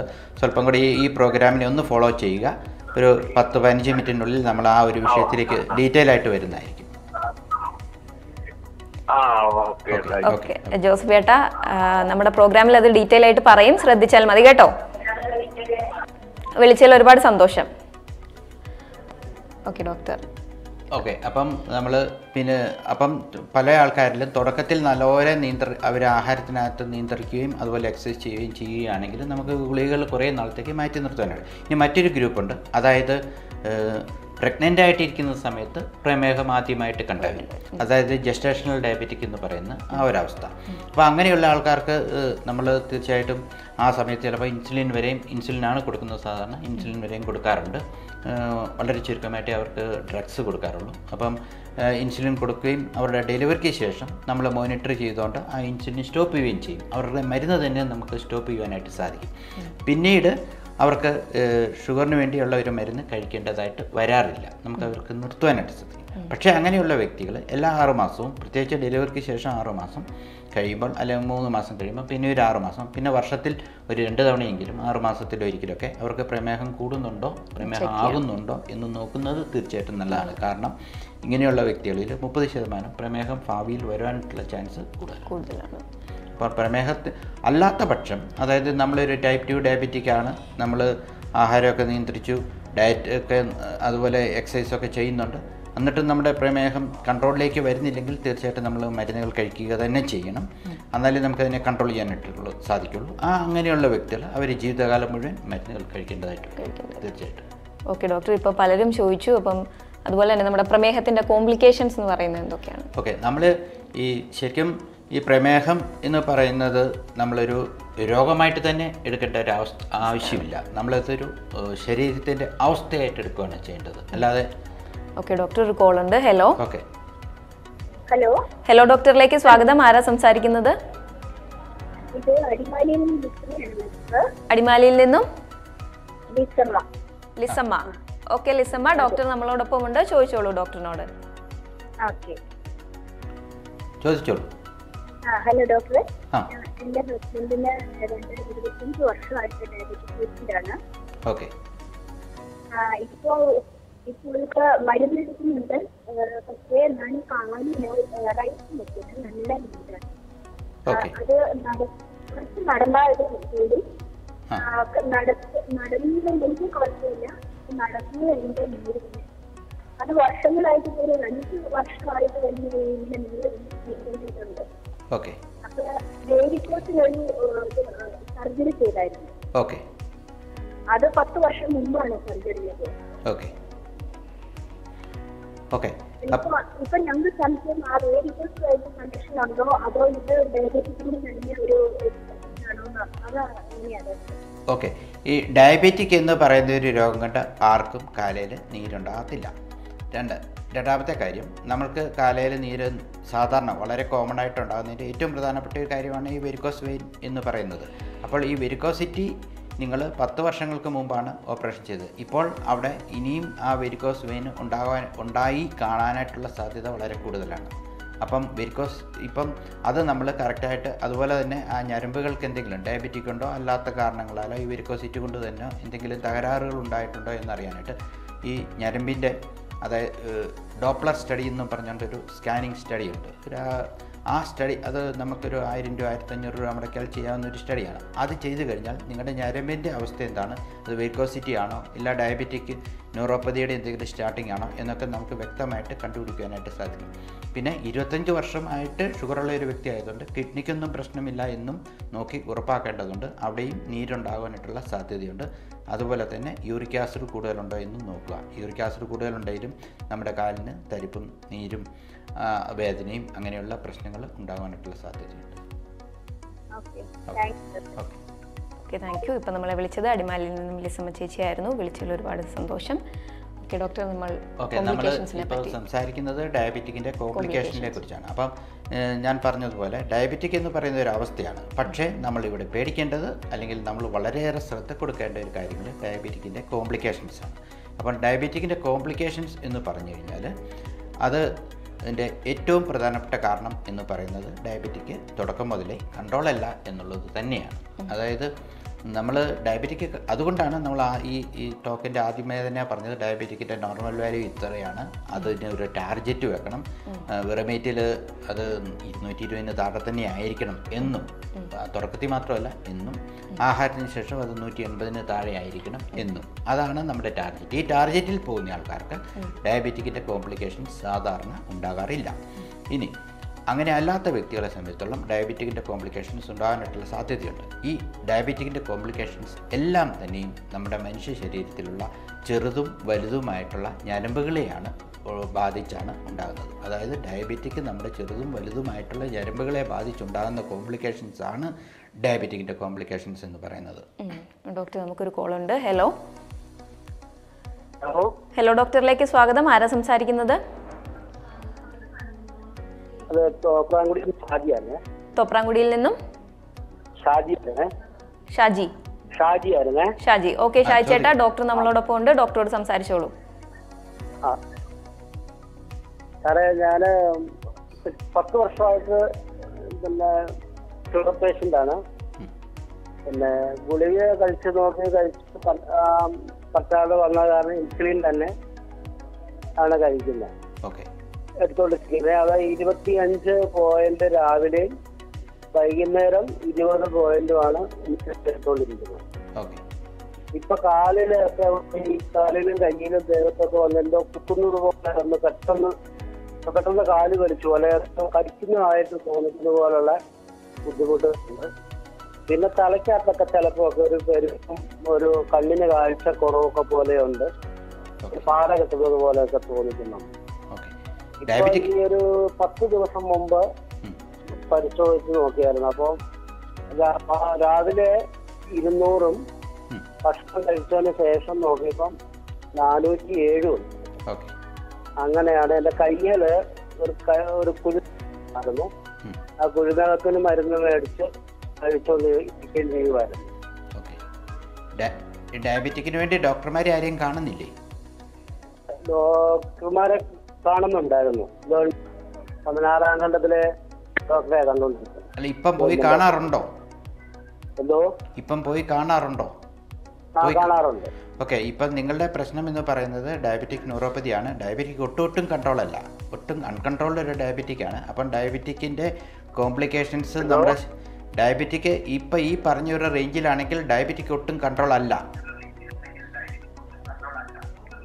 അപ്പം നിങ്ങൾ അത്യാവശ്യമായിട്ട് ഡോക്ടറിനെ കണ്ടിട്ട് ഇതിൻ്റെ എങ്ങനെ കൺട്രോൾ ചെയ്യാം. അല്പം എനിക്ക് തോന്നുന്നത് നിങ്ങൾ ഇൻസുലിൻ മാത്രം എടുത്താൽ പോരാ, നിങ്ങൾ അതിൻ്റെ കൂടെ അല്പം ഗുളികകളിൽ കഴിക്കേണ്ടി വരും. അല്ലെങ്കിൽ ഇൻസുലിൻ വളരെ കൂടിയ റേഞ്ചിലേക്ക് പോകേണ്ടി വരും. മാത്രമല്ല അതിൻ്റെ കൂടെ കുറച്ച് ഗുളികയും കൂടെ കഴിക്കുന്നതാണ് നിങ്ങളുടെ പാങ്ക്രിയാസിനും നല്ലത്. അല്ലെ പാങ്ക്രിയാസ് പ്രവർത്തനരഹിതമായിട്ടുള്ള ഒരു അവസ്ഥയിലേക്ക് പോകും. അതുകൊണ്ട് നിങ്ങൾ അർജൻറ്റായിട്ട് ഡോക്ടറിനെ കണ്ട് നിങ്ങൾ ഈ ഡയബറ്റിക് കൺട്രോൾ ചെയ്യണം. എന്നാൽ മാത്രമേ നിങ്ങൾ ഈ പറഞ്ഞ പ്രശ്നങ്ങളെല്ലാം സോൾവ് ആകൂ. ഓക്കെ ചേട്ടാ, ഡൗട്ട് ക്ലിയർ ആയി എന്ന് വിശ്വസിക്കുന്നു. തോപ്രാംകുടിയിൽ നിന്നുമായിരുന്നു നമ്മളെ ഇപ്പോൾ വിളിച്ചത്. നമ്മളിപ്പോൾ ഡയബറ്റിക്സിനെ പറ്റിയായിരുന്നു സംസാരിച്ചുകൊണ്ടിരുന്നത്. ബാക്കി ഡയബറ്റിക്സിനെ പറ്റിയുള്ള വിവരങ്ങൾ ഒരു ബ്രേക്കിന് ശേഷം കാണാം. ഹലോ ഡോക്ടറിൽ ചെറിയൊരു ഇടവേള.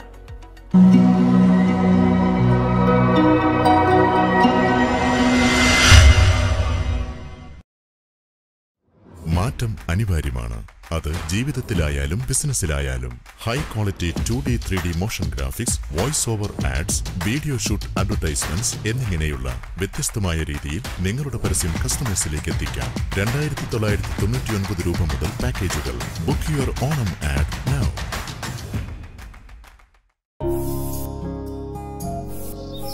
മമ്മ കം കം.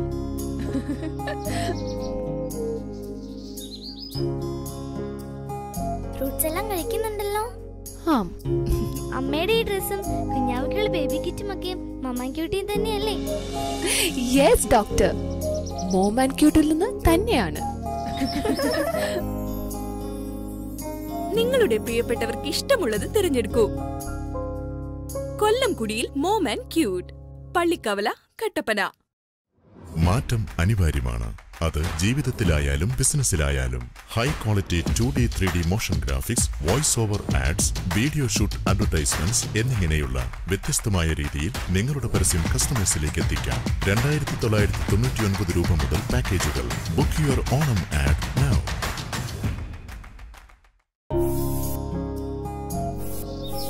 മമ്മ കം കം.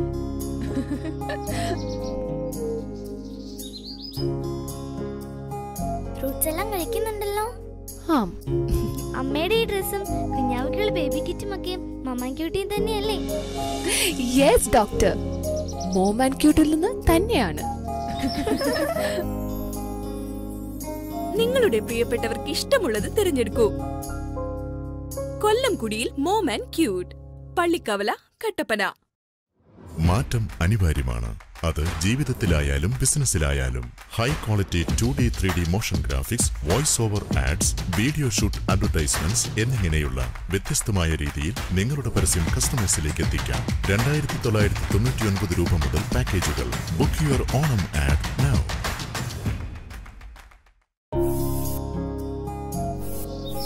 മമ്മ come come.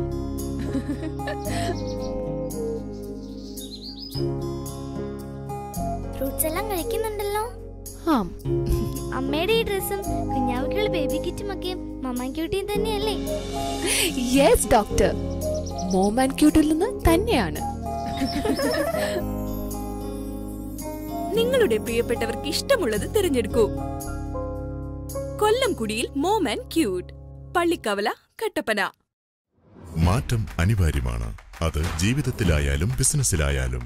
High quality 2D 3D motion graphics, voice over ads, video shoot advertisements എന്നിങ്ങനെയുള്ള വ്യത്യസ്തമായ രീതിയിൽ നിങ്ങളുടെ പരസ്യം കസ്റ്റമേഴ്സിലേക്ക് എത്തിക്കാം. 2999 രൂപ മുതൽ പാക്കേജുകൾ. Book your Onam add now.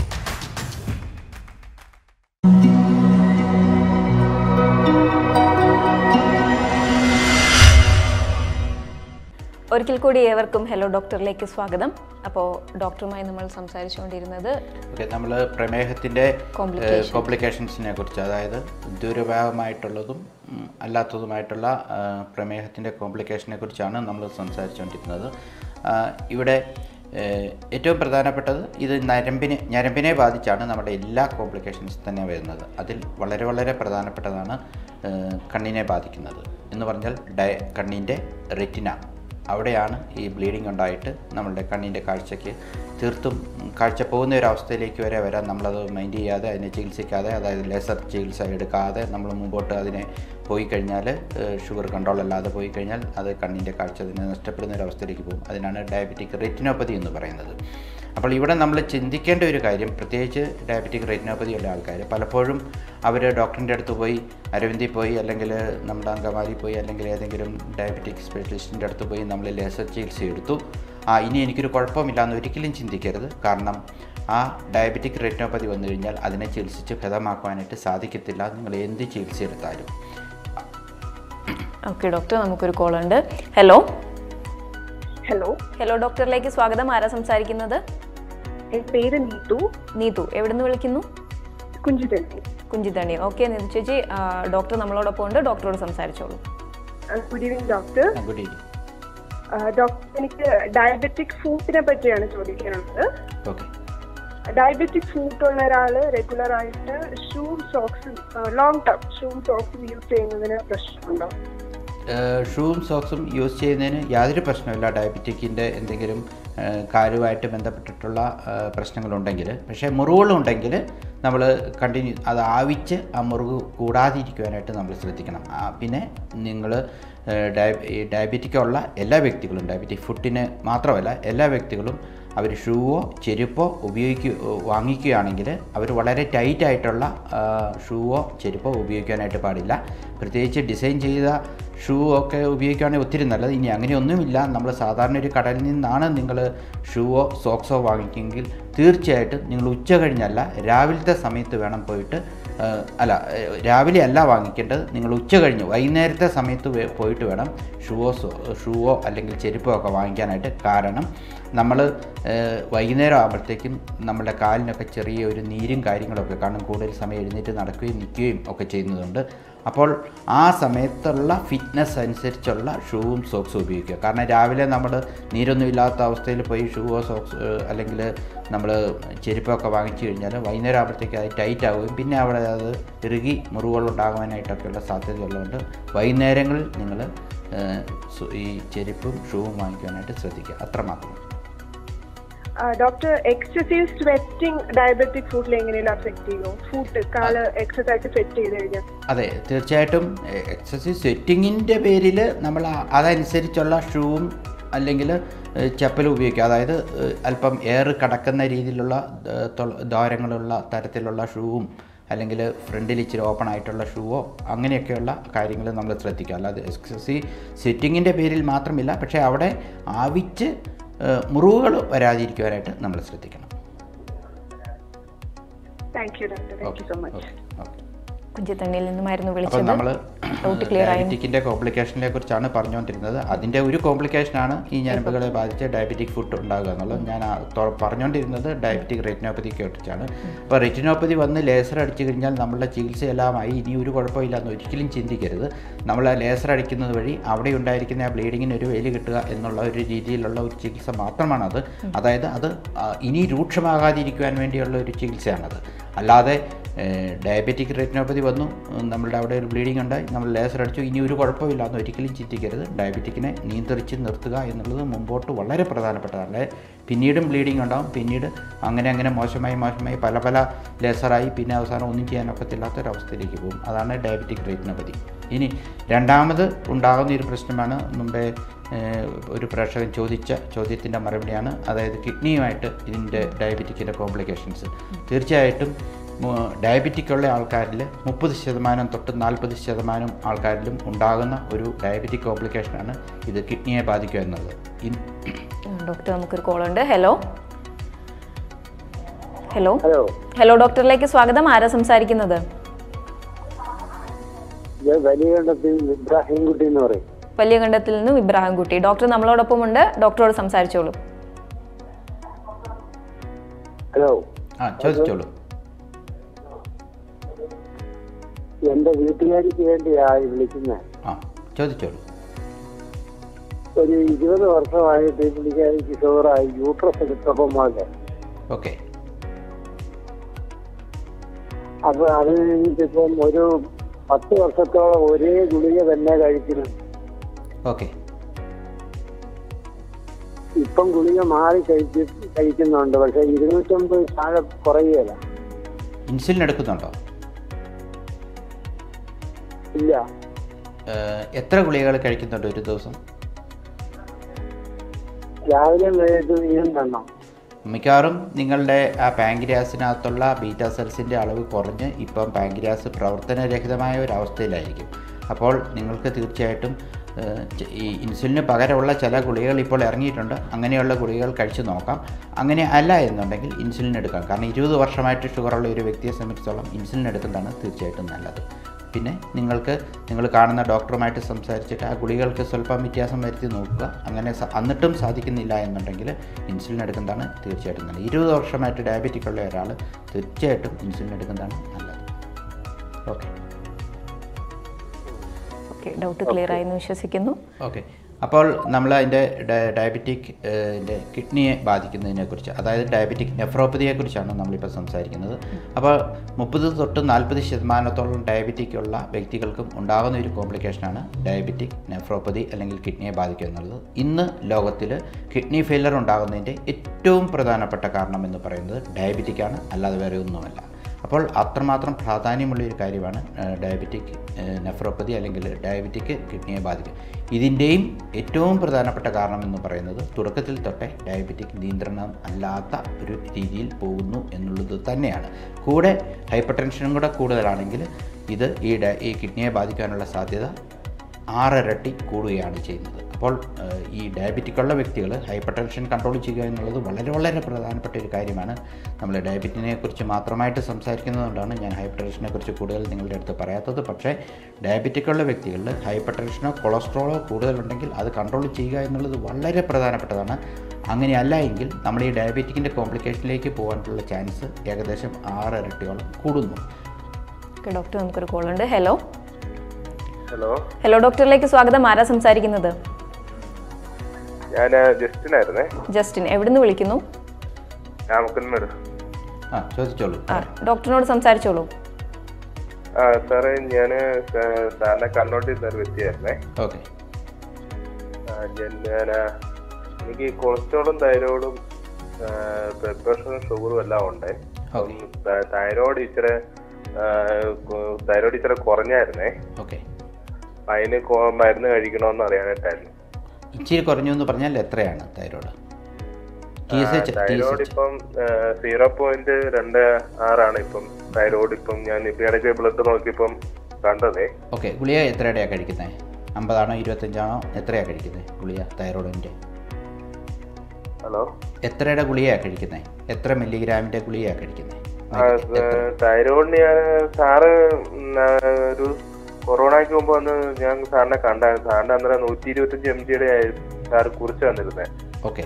ഇപ്പം എത്രയുടെയാണ് കഴിക്കുന്നത്? ഇപ്പം കഴിക്കുന്നത് എത്ര മൈക്രോഗ്രാമിൻ്റെ? ഇപ്പം കഴിക്കുന്നത് 125 mg കഴിക്കുന്നത്. തീർച്ചയായിട്ടും അത്ര ആവശ്യമില്ല. നിങ്ങളത് 100ലേക്ക് അത്രയും ആവശ്യമില്ല. ഇതിപ്പോൾ ഇത്രയും കുറഞ്ഞ സ്ഥിതിക്ക് നിങ്ങൾ ഒരു 100 അല്ലെ 75 കഴിച്ചാൽ മതി. സാറേ, എനിക്കിപ്പം ഇടയ്ക്ക് 273 ഷുഗർ ഉണ്ടായിരുന്നേ. ഓക്കെ. ഫാസ്റ്റിംഗ് ആണോ ആഹാരത്തിന് ശേഷമാണോ? അപ്പം അതിന് മരുന്ന് കഴിക്കണമെന്ന്? പിന്നെ തീർച്ചയായിട്ടും കഴിക്കണം. നിങ്ങൾ, എനിക്ക് തോന്നുന്നത് കൊറോണയ്ക്ക് മുമ്പെന്ന് പറഞ്ഞാൽ 2-2.5 വർഷക്കാലമായി കാണും നിങ്ങൾ ഡോക്ടറിനെ കണ്ടിട്ട്. തീർച്ചയായിട്ടും വന്നൊന്ന് കൺസൾട്ട് ചെയ്യുന്നത് നല്ലതാണ്. ഓക്കെ.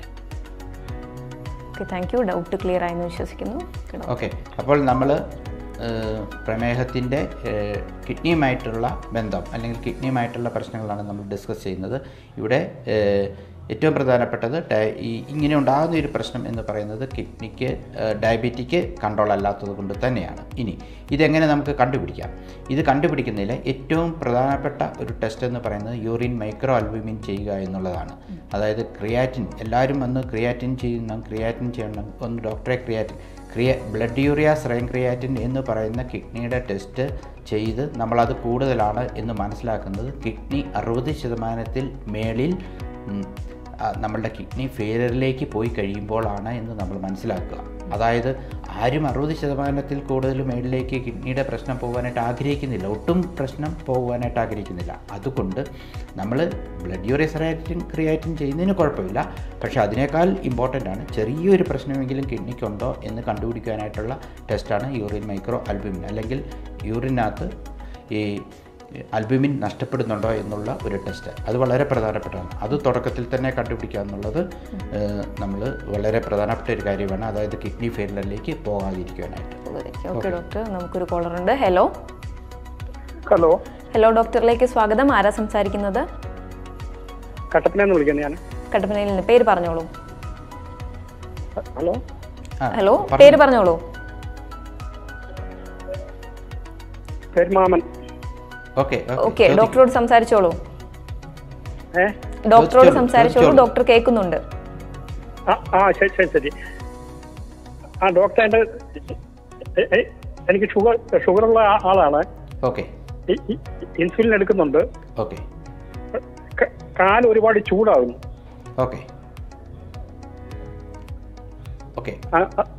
അതുപോലെ ചില സമയത്ത് ഒരുപാട് തണുക്കുകയും ചെയ്യും. ഇതാണ് കാല് മാത്രമല്ല, കയ്യുടെ പത്തി ചൂടാകുന്നു. ഈ ഡയബറ്റിക് ഉള്ള ആൾക്കാർക്ക് കാലിനും കൈക്കും അല്ലെങ്കിൽ ശരീരത്തിന് മുഴുവനായിട്ടും ചൂട് തണുപ്പ് ഇങ്ങനെ മാറി മാറി വരുന്നത് ഡയബറ്റിക് ന്യൂറോപ്പതിയുടെ ഒരു ലക്ഷണമാണ്. ഡയബറ്റിക് ന്യൂറോപ്പതിയെക്കുറിച്ച് ഇപ്പോൾ പറയുന്നതായിരിക്കും. അതായത് ഈ കിഡ്നിയുടെ പ്രശ്നം പറഞ്ഞതിന് ശേഷം ഞാൻ ഡയബറ്റിക് ന്യൂറോപ്പതിയെക്കുറിച്ച് പറയുന്നതാണ്. അതുപോലെ തന്നെ ഇങ്ങനെ വരുന്നുണ്ടെങ്കിൽ യൂറിക് ആസിഡ് ഉണ്ടോ എന്ന് ഒന്ന് നോക്കുന്നതും വളരെ നല്ലതായിരിക്കും. ഓക്കെ. അപ്പോൾ ഡൗട്ട് ക്ലിയർ ആയി അപ്പം നമ്മൾ ഡയബറ്റിക് നെഫ്രോപ്പതിയെക്കുറിച്ചാണ് സംസാരിക്കുന്നത്. അതായത് തുടക്കത്തിൽ തന്നെ കണ്ടുപിടിക്കണമെന്നുണ്ടെങ്കിൽ യൂറിനകത്ത് ആൽബുമിൻ എന്തേരം നഷ്ടപ്പെടുന്നു എന്നുള്ള യൂറിൻ മൈക്രോ ആൽബുമിൻ എന്നുള്ള ടെസ്റ്റ് ചെയ്ത് നോക്കുക. 5% അല്ലെ 1% അല്ലെ 2% കിഡ്നിയുടെ പ്രശ്നം ഉണ്ടെങ്കിൽ പോലും നമുക്ക് ആ ഒരു ടെസ്റ്റ് വഴി അത് കണ്ടുപിടിക്കാനായിട്ട് സാധിക്കും. പിന്നെ അത് കൂടുതലായിട്ടുണ്ടെങ്കിൽ മാത്രം നമ്മൾ മറ്റ് കൂടിയ ടെസ്റ്റുകളിലേക്കൊക്കെ പോയാൽ മതി. അപ്പോൾ ഏറ്റവും പ്രധാനപ്പെട്ടത് ഡയബറ്റിക് കൺട്രോൾ ചെയ്ത് നിർത്തുക എന്നുള്ളതാണ്. അപ്പോൾ ഇവിടെ ഹൈപ്പർ ടെൻഷനുള്ള ആൾക്കാരാണ്, അതായത് പ്രഷർ കൂടുതലുള്ള ആൾക്കാരാണെങ്കിൽ ഈ കൂടെ തന്നെ പ്രഷറും കൂടെ കൺട്രോൾ അല്ലെങ്കിൽ ഒരു കാരണവശാലും നമുക്ക് ഈ കിഡ്നിയുടെ പ്രശ്നത്തിനെ തടയുവാനായിട്ട് സാധിക്കത്തില്ല. ഈ പ്രഷർ കൂടി നിന്നാലും അത് കിഡ്നിയെ ബാധിക്കുവാനായിട്ടുള്ള സാധ്യത വളരെ കൂടുതലാണ് ഡയബറ്റിക് ഉള്ള ആൾക്കാരിൽ പ്രത്യേകിച്ച്. അപ്പോൾ അതാണ്. പിന്നെ അതിൻ്റെ ചികിത്സ എന്ന് പറഞ്ഞാൽ നമുക്കറിയാം, തുടക്കത്തിൽ നമ്മൾ മരുന്നുകളൊക്കെ കൊടുക്കും. പക്ഷേ വൺസ് നമ്മൾ ഒരു ഡയബറ്റിക് നെഫ്രോപ്പതിയിലേക്ക് പോയി കഴിഞ്ഞാൽ അതിനെ റിവേഴ്സ് ചെയ്യുക എന്നുള്ളത് വളരെ ബുദ്ധിമുട്ടുള്ള കാര്യമാണ്. സാധാരണഗതിയിൽ 5 തൊട്ട് 10% ആൾക്കാരിലൊക്കെ ഡയബറ്റിക് നെഫ്രോപ്പതി റിവേഴ്സ് ചെയ്ത് പഴയ രീതിയിലേക്ക് ഏകദേശമെങ്കിലും ഒന്ന് കൊണ്ടുവരാനായിട്ട് സാധിക്കുള്ളൂ. അക്യൂട്ട് റീനൽ ഫെയിലർ, പെട്ടെന്നുണ്ടാകുന്ന ചില കാരണങ്ങളാൽ ഉണ്ടാകുന്ന കിഡ്നി ഫെയിലറിനെ നമുക്ക് നല്ലപോലെ പൂർണ്ണമായിട്ടും ചികിത്സിച്ച് ഭേദമാക്കാം. പക്ഷേ ഈ ക്രോണിക് റീനൽ ഫെയിലർ എന്ന് പറയുന്ന CKD അല്ലെ ക്രോണിക് കിഡ്നി ഫെയിലർ എന്ന് പറയുന്ന ക്രോണിക് കിഡ്നി ഡിസീസ് എന്ന് പറയുന്ന ആ ഒരു പ്രശ്നത്തിലേക്ക് നമ്മൾ പോയി കഴിഞ്ഞാൽ പിന്നെ അതിനെ ചികിത്സിച്ച് ഭേദമാക്കാനായിട്ട് ബുദ്ധിമുട്ടാണ്. മറിച്ച് മരുന്നുകൾ കഴിച്ച് അത് കൂടുതൽ വഷളാകാതെ എൻഡ് സ്റ്റേജ് റീനൽ ഫെയിലർ അല്ലെങ്കിൽ കിഡ്നി കംപ്ലീറ്റ് ഫെയിലറിലേക്ക് പോയി നമ്മൾ ഡയാലിസിസ് ചെയ്യണം അല്ലെങ്കിൽ കിഡ്നി മാറ്റി വയ്ക്കണം എന്നുള്ള ഒരു അവസ്ഥയിലേക്ക് പോകാതിരിക്കുവാനായിട്ടുള്ള മരുന്നുകൾ പിന്നെ കൃത്യമായിട്ടും കഴിക്കുക. ഡയബറ്റിക്കും പ്രഷറും കൊളസ്ട്രോളും ഒരേപോലെ നോർമലാക്കി നിർത്തുക. ഇങ്ങനെയുള്ള ആൾക്കാരിൽ യൂറിക് ആസിഡും കൂടുതൽ കാണാറുണ്ട്. അപ്പോൾ യൂറിക് ആസിഡും അതുകൂടി നിന്നാലും നമ്മുടെ കിഡ്നിയെ ബാധിക്കും. അപ്പോൾ അതും നോർമലായിട്ട് നിർത്തുക. ഇങ്ങനെ ഈ 3-4 കാര്യങ്ങൾ, uric acid, diabetic, hyper ടെൻഷന്, cholesterol, ഈ 4ഉം ഒരേപോലെ നോർമലാക്കി നിർത്തിക്കൊണ്ട് മുന്നോട്ട് പോവുകയാണെങ്കിൽ നമുക്ക് ഒരു പരിധിവരെ വലിയ പ്രശ്നങ്ങളില്ലാതെ ഡയബറ്റിക് നെഫ്രോപ്പതിയുള്ള ആൾക്കാർക്ക് മുന്നോട്ട് പോകാനായിട്ട് സാധിക്കും. ഇനി മറ്റൊരു ഡയബറ്റിക്കിൻ്റെ ഒരു കോംപ്ലിക്കേഷനാണ് ഇപ്പോൾ ഒത്തിരി പേര് ചോദിച്ച പോലെ ഡയബറ്റിക് ഈ കാലിനും കൈക്കുമൊക്കെ മരപ്പ് വരിക, ഞരമ്പിൻ്റെ പ്രശ്നങ്ങളുണ്ടാകുക. ഞാൻ ആദ്യമേ തന്നെ പറഞ്ഞു, ഡയബറ്റിക്കിൻ്റെ എല്ലാ കോംപ്ലിക്കേഷൻസും ഞരമ്പിനെയാണ് ബാധിക്കുന്നത്. ഈ ഞരമ്പ് വഴിയാണ് നമ്മളുടെ മറ്റുള്ള ശരീരത്തിലെ അവയവങ്ങളെയും ബാധിക്കുന്നത്. അതുകൊണ്ട് അവിടെയും നമുക്ക് അതിനുവേണ്ടി കുറേ മരുന്നുകളൊക്കെ ഉണ്ട്. പക്ഷേ ആ മരുന്നുകളെല്ലാം ഡയബറ്റിക് ന്യൂറോപ്പതിക്ക് വേണ്ടി കൊടുക്കുന്ന മരുന്നുകളൊക്കെ വളരെ വിലയുള്ള മരുന്നുകളാണ്. എന്ന് പറഞ്ഞാൽ 10 രൂപയും 15 രൂപയും 18 രൂപയും ഒക്കെ ഓരോ ഗുളികയ്ക്കും വിലയുണ്ട്. അപ്പം മറ്റു പല ഈ ഗുളികകളും കഴിക്കുന്ന ഒരു വ്യക്തിയെ സംബന്ധിച്ചിടത്തോളം ഈ കോസ്റ്റ്ലി ആയിട്ടുള്ള അതിൻ്റെ കൂടെ വേറെ കുറേ ഗുളികകളും കൂടെ എഴുതി കൊടുക്കുമ്പോൾ അത് ബുദ്ധിമുട്ടായിരിക്കും. അതുകൊണ്ട് വരാതിരിക്കാൻ ശ്രദ്ധിക്കുക. അത് ഡയബറ്റിക് കൺട്രോൾ ചെയ്യുക. പിന്നെ വന്നിട്ടുള്ള ആൾക്കാർ അതിനുവേണ്ടിയുള്ള ഗുളികകൾ വാങ്ങിച്ച് കഴിക്കുക. പിന്നെ പുരട്ടുവാനായിട്ട് ഒത്തിരി കൂടുതലായിട്ട് മരപ്പും തരിപ്പും ഒക്കെ ഉള്ളവർക്ക് പുരട്ടുവാനായിട്ടുള്ള ഓയിൽമെൻറ്റ്സ് ഒക്കെ ഉണ്ട്, അതൊക്കെ ഉപയോഗിക്കാം. അങ്ങനെ നമുക്കൊരു പരിധി വരെ നമുക്കതിനെ കൺട്രോൾ ചെയ്യുവാനായിട്ട് സാധിക്കും. അതുപോലെ തന്നെയാണ് ഡയബറ്റിക് കൺട്രോൾ ചെയ്യുന്നതിൽ മറ്റൊരു പ്രധാനപ്പെട്ട കോംപ്ലിക്കേഷനാണ് ഹാർട്ട് അറ്റാക്ക് എന്ന് പറയുന്നത്. ഡയബറ്റിക് ഉള്ള ആൾക്കാർക്ക് ഹാർട്ട് അറ്റാക്ക് വരുവാനായിട്ടുള്ള ചാൻസ്, ഒരു പ്രാവശ്യം ഹാർട്ട് അറ്റാക്ക് വന്നാൽ അദ്ദേഹത്തിന് പിന്നീടും ഹാർട്ട് അറ്റാക്ക് വരാനായിട്ടുള്ള ചാൻസ് എത്രമാത്രമുണ്ടോ അതുപോലെ തന്നെയാണ് ഡയബറ്റിക് ഉള്ള വ്യക്തിയെ സംബന്ധിച്ചിടത്തോളം ഹാർട്ട് അറ്റാക്ക് വരുവാനായിട്ടുള്ള ചാൻസ്. അതുകൊണ്ട് അങ്ങനെയുള്ള വ്യക്തികളും ഡയബറ്റിക് കൺട്രോൾ ചെയ്യുക. ഒരു കാരണവശാലും സ്മോക്ക് ചെയ്യാതിരിക്കുക. അതുപോലെ തന്നെ BP വളരെ കൺട്രോൾ ചെയ്ത് നിർത്തുക. കൊളസ്ട്രോൾ വളരെ കൺട്രോൾ നിർത്തുക. കൊളസ്ട്രോളിലെ ഏറ്റവും മോശക്കാരനായിട്ടുള്ള LDL കൊളസ്ട്രോൾ 100ൽ താഴെ തന്നെ നിർത്തിയിരിക്കണം. അത് വളരെ പ്രധാനപ്പെട്ടതാണ്. ട്രൈഗ്ലിസൈഡ്സ് ആണെങ്കിൽ 150ൻ്റെ താഴെ നിർത്തുക. എക്സസൈസ് ചെയ്യുക. അങ്ങനെ നമ്മൾ ഹാർട്ടിനെയും ഒരു പരിധിവരെ നിയന്ത്രിച്ചുകൊണ്ട് വേണം പോവുക. ഹാർട്ടിൻ്റെ കാര്യങ്ങളിൽ നമ്മൾ ശ്രദ്ധ കൊടുത്തുകൊണ്ട് വേണം ഡയബറ്റിക്കിനെ നിയന്ത്രിക്കുവാനായിട്ട്. ഡോക്ടർ, ഒരു കാര്യം കൂടെ ചോദിക്കട്ടെ, എപ്പോഴാണ് ഒരു ഡയബറ്റിക് പേഷ്യൻ്റ് ഇൻസുലിൻ എടുക്കേണ്ടത്? ഇൻസുലിൻ സാധാരണ 3-4 ഗുളികകൾ കഴിച്ചിട്ട് കുറയാത്ത ഒരു വ്യക്തികളെ സംബന്ധിച്ചിടത്തോളം ഇൻസുലിൻ എടുക്കുന്നതാണ് തീർച്ചയായിട്ടും നല്ലത്. പിന്നെ ചില പ്രത്യേക സാഹചര്യങ്ങളിൽ, അതായത് ഓപ്പറേഷൻ ആണ് അങ്ങനെയുള്ള വ്യക്തികളിൽ, അല്ലെങ്കിൽ ചിലപ്പോൾ ഹാർട്ട് അറ്റാക്ക് വന്നു അങ്ങനെയുള്ള വ്യക്തികളിലൊക്കെ ആ ഒരു പീരീഡിൽ മാത്രം ഇൻസുലിൻ കൊടുക്കാറുണ്ട്. പിന്നെ ഡയബറ്റിക് OHA ഫെയിലർ എന്ന് പറയും, അതായത് നമ്മൾ ഓറൽ ഹൈപ്പോഗ്ലൈസീമിക് ഏജൻസ്, നമ്മൾ ഗുളികകൾ കഴിച്ചിട്ട് അത് ഒട്ടും ഷുഗർ കുറയുന്നില്ല, നമുക്കൊരു കൺട്രോളിലേക്ക് വരുന്നില്ല എങ്കിൽ തീർച്ചയായിട്ടും ഇൻസുലിൻ എടുക്കുന്നതാണ് നല്ലത്. ഇന്നത്തെ കാലത്ത് പലതരത്തിലുള്ള ഇൻസുലിൻ ഉണ്ട്. ലോങ് ആക്ടിങ്, ഷോർട്ട് ആക്ടിങ് ഒക്കെ പറഞ്ഞ് പല രീതിയിലുള്ള ഇൻസുലിൻ ഉണ്ട്. ഇൻസുലിൻ എടുക്കാനായിട്ട് പേടിയുള്ള ആൾക്കാരെ സംബന്ധിച്ചിടത്തോളം ഇൻസുലിൻ പെൻ ഉണ്ട്, ഡയലി ചെയ്യുക, കുത്തുക, വേദനയില്ല, ഇച്ചിരി കോസ്റ്റ്ലിയാണ് എന്നുള്ളത് മാത്രമേ ഉള്ളൂ. ഇനി ഒരിക്കലും കുത്തു വേണ്ടാത്ത എന്നാൽ പല തവണകളിൽ ഇൻസുലിൻ എടുക്കേണ്ട ഒരു വ്യക്തിയെ സംബന്ധിച്ചിടത്തോളം അല്ലാത്ത ഉള്ള പല മെത്തേഡ്സ് ഉണ്ട് ഇൻസുലിൻ കൊടുക്കാനായിട്ട്. നമുക്ക് ഇൻസുലിൻ തന്നെ ശരീരത്തിൽ പിടിപ്പിക്കുന്ന പരിപാടികളൊക്കെ ഉണ്ട്. അപ്പം അതൊക്കെ വളരെ കോസ്റ്റ്ലിയാണ്. സാധാരണ ഇൻസുലിൻ എടുക്കുന്നത് ബുദ്ധിമുട്ടുള്ള ഒരു കാര്യമല്ല. അതിൻ്റെ ആ ടെക്നിക്ക് ഒന്ന് കറക്റ്റായിട്ട് പഠിക്കണമെന്ന്. ഓക്കെ ഡോക്ടർ, അപ്പോൾ ഇനിയും ഒരുപാട് കാര്യങ്ങൾ നമുക്ക് സംസാരിക്കാനുണ്ട്. പക്ഷേ സമയം അതിക്രമിച്ചു, വൈൻഡപ്പ് ചെയ്യാൻ സമയമായി. ഓക്കെ, അപ്പം ഡോക്ടർ പറഞ്ഞ പോലെ തീർച്ചയായും നമുക്ക് നമ്മുടെ ഡയബറ്റിക്സ് കൺട്രോൾ ചെയ്യാം, അല്ലെങ്കിൽ പൂർണ്ണമായി ഇല്ലാതാക്കാം. അതിനാദ്യം നമ്മൾ ശ്രദ്ധിക്കേണ്ടത് തീർച്ചയായും നമ്മുടെ ഭക്ഷണ രീതിയിൽ തന്നെയാണ്. അപ്പോൾ ഡോക്ടറിനെ പേഴ്സണലി കൺസൾട്ട് ചെയ്യണമെങ്കിൽ കട്ടപ്പനയിലെ സെൻറ്റ് ജോൺസ് ഹോസ്പിറ്റലാണ് ഡോക്ടർ വർക്ക് ചെയ്യുന്നത്. ഡോക്ടറിന് നമ്മുടെ പ്രേക്ഷകരോട് എന്തെങ്കിലും പറയാനുണ്ടോ? അതെ, നമ്മൾ ഈ ഒരു ടോക്ക് നിർത്തുന്നതിന് മുമ്പായിട്ട് എനിക്ക് നിങ്ങളോട് പറയാനായിട്ടുള്ള ഏറ്റവും പ്രധാനപ്പെട്ട കാര്യം, അല്ലെങ്കിൽ ഒരു ടേക്ക് ഹോം മെസ്സേജ് എന്ന് പറയുന്നത് ഇത് മാത്രമാണ്. പ്രമേഹത്തിനെ നമ്മളൊരു പേടിക്കേണ്ട ആവശ്യമില്ല. പ്രമേഹം എന്ന് പറയുന്നത് രോഗമായിട്ട് എടുക്കേണ്ട, അതൊരു അവസ്ഥയായിട്ട് എടുക്കുക. പക്ഷേ തുടക്കം മുതലേ നമ്മൾ പ്രമേഹത്തിന് ഇമ്പോർട്ടൻസ് കൊടുത്ത് അത് നോർമൽ വാല്യൂവിൽ തന്നെ നിർത്തുക. അതിന് നിങ്ങളുടെ അടുത്തുള്ള നിങ്ങൾ കാണുന്ന നിങ്ങളുടെ ഡോക്ടറുമായിട്ട് ഡിസ്കസ് ചെയ്ത് അവർ പറയുന്നത് കേൾക്കുകയും അവർ പറയുന്നത് പോലെയുള്ള ആഹാര നിയന്ത്രണങ്ങൾ കൊണ്ടുവരികയും അതുപോലെ തന്നെ അല്പസ്വല്പമൊക്കെ എക്സസൈസ് ചെയ്യുകയും. എക്സസൈസിനെ കുറിച്ച് നമുക്ക് പറയാനായിട്ട് സമയമില്ലായിരുന്നു, അതുകൊണ്ട് ഞാൻ അതിനെക്കുറിച്ച് പറഞ്ഞില്ല. എങ്കിലും എക്സസൈസൊക്കെ ഒരു ആഴ്ചയിൽ ഒരു 5 ദിവസമെങ്കിലുമൊക്കെ അരമണിക്കൂറൊക്കെ നടക്കുകയോ അങ്ങനെയുള്ള എക്സസൈസ് ചെയ്യുകയും ചെയ്യുക.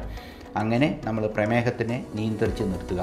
തുടക്കം മുതൽ അവസാനം വരെയും പ്രമേഹത്തിനെ നിയന്ത്രിച്ച് നിർത്തുക. അങ്ങനെയെങ്കിൽ നിങ്ങൾക്ക് ഈ പ്രമേഹത്തിൻ്റെ കോംപ്ലിക്കേഷൻസ് വന്ന് നിങ്ങളൊരു രോഗി ആയി തീരത്തില്ല.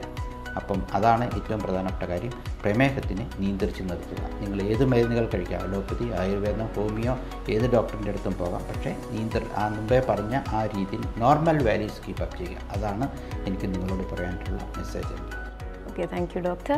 അപ്പോൾ ഇന്നത്തെ നമ്മുടെ ഹലോ ഡോക്ടറിൻ്റെ എപ്പിസോഡ് ഇവിടെ വൈൻഡപ്പ് ചെയ്യാൻ സമയമായി. ഇത്രയും നേരം നമുക്ക് വേണ്ടി ചെലവഴിച്ച് പ്രമേഹത്തെ പറ്റി ഒത്തിരിയധികം കാര്യങ്ങൾ പറഞ്ഞു തന്ന ഡോക്ടറിന് ആദ്യം തന്നെ നന്ദി അറിയിക്കുന്നു. അതുപോലെ തന്നെ നമ്മുടെ പ്രേക്ഷകർക്കും, കണ്ടുകൊണ്ടിരുന്ന പ്രേക്ഷകർക്കും നന്ദി അറിയിക്കുകയാണ്. നിങ്ങളുടെ വിളിച്ച എല്ലാവർക്കും നന്ദി. ഡൗട്ട്സൊക്കെ ക്ലിയർ ആയി എന്ന് വിശ്വസിക്കുന്നു.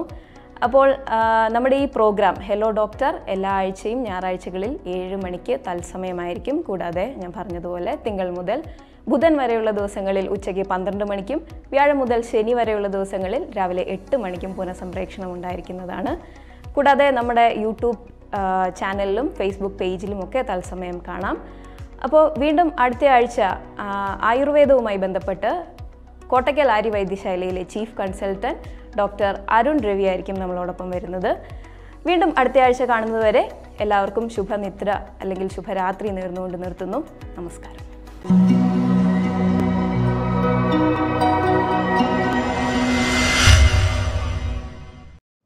മാറ്റം അനിവാര്യമാണ്. അത് ജീവിതത്തിലായാലും ബിസിനസ്സിലായാലും.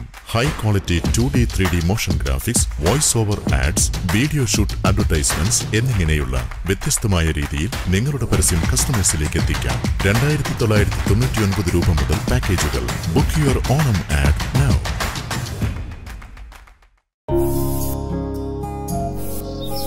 മമ്മ, കം കം.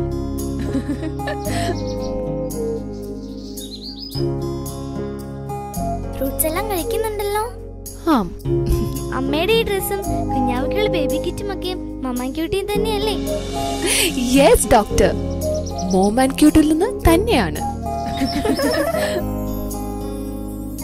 നിങ്ങളുടെ പ്രിയപ്പെട്ടവർക്ക് ഇഷ്ടമുള്ളത് തിരഞ്ഞെടുക്കൂ. കൊല്ലംകുടിയിൽ mom and cute, Pallikkavala, Kattappana.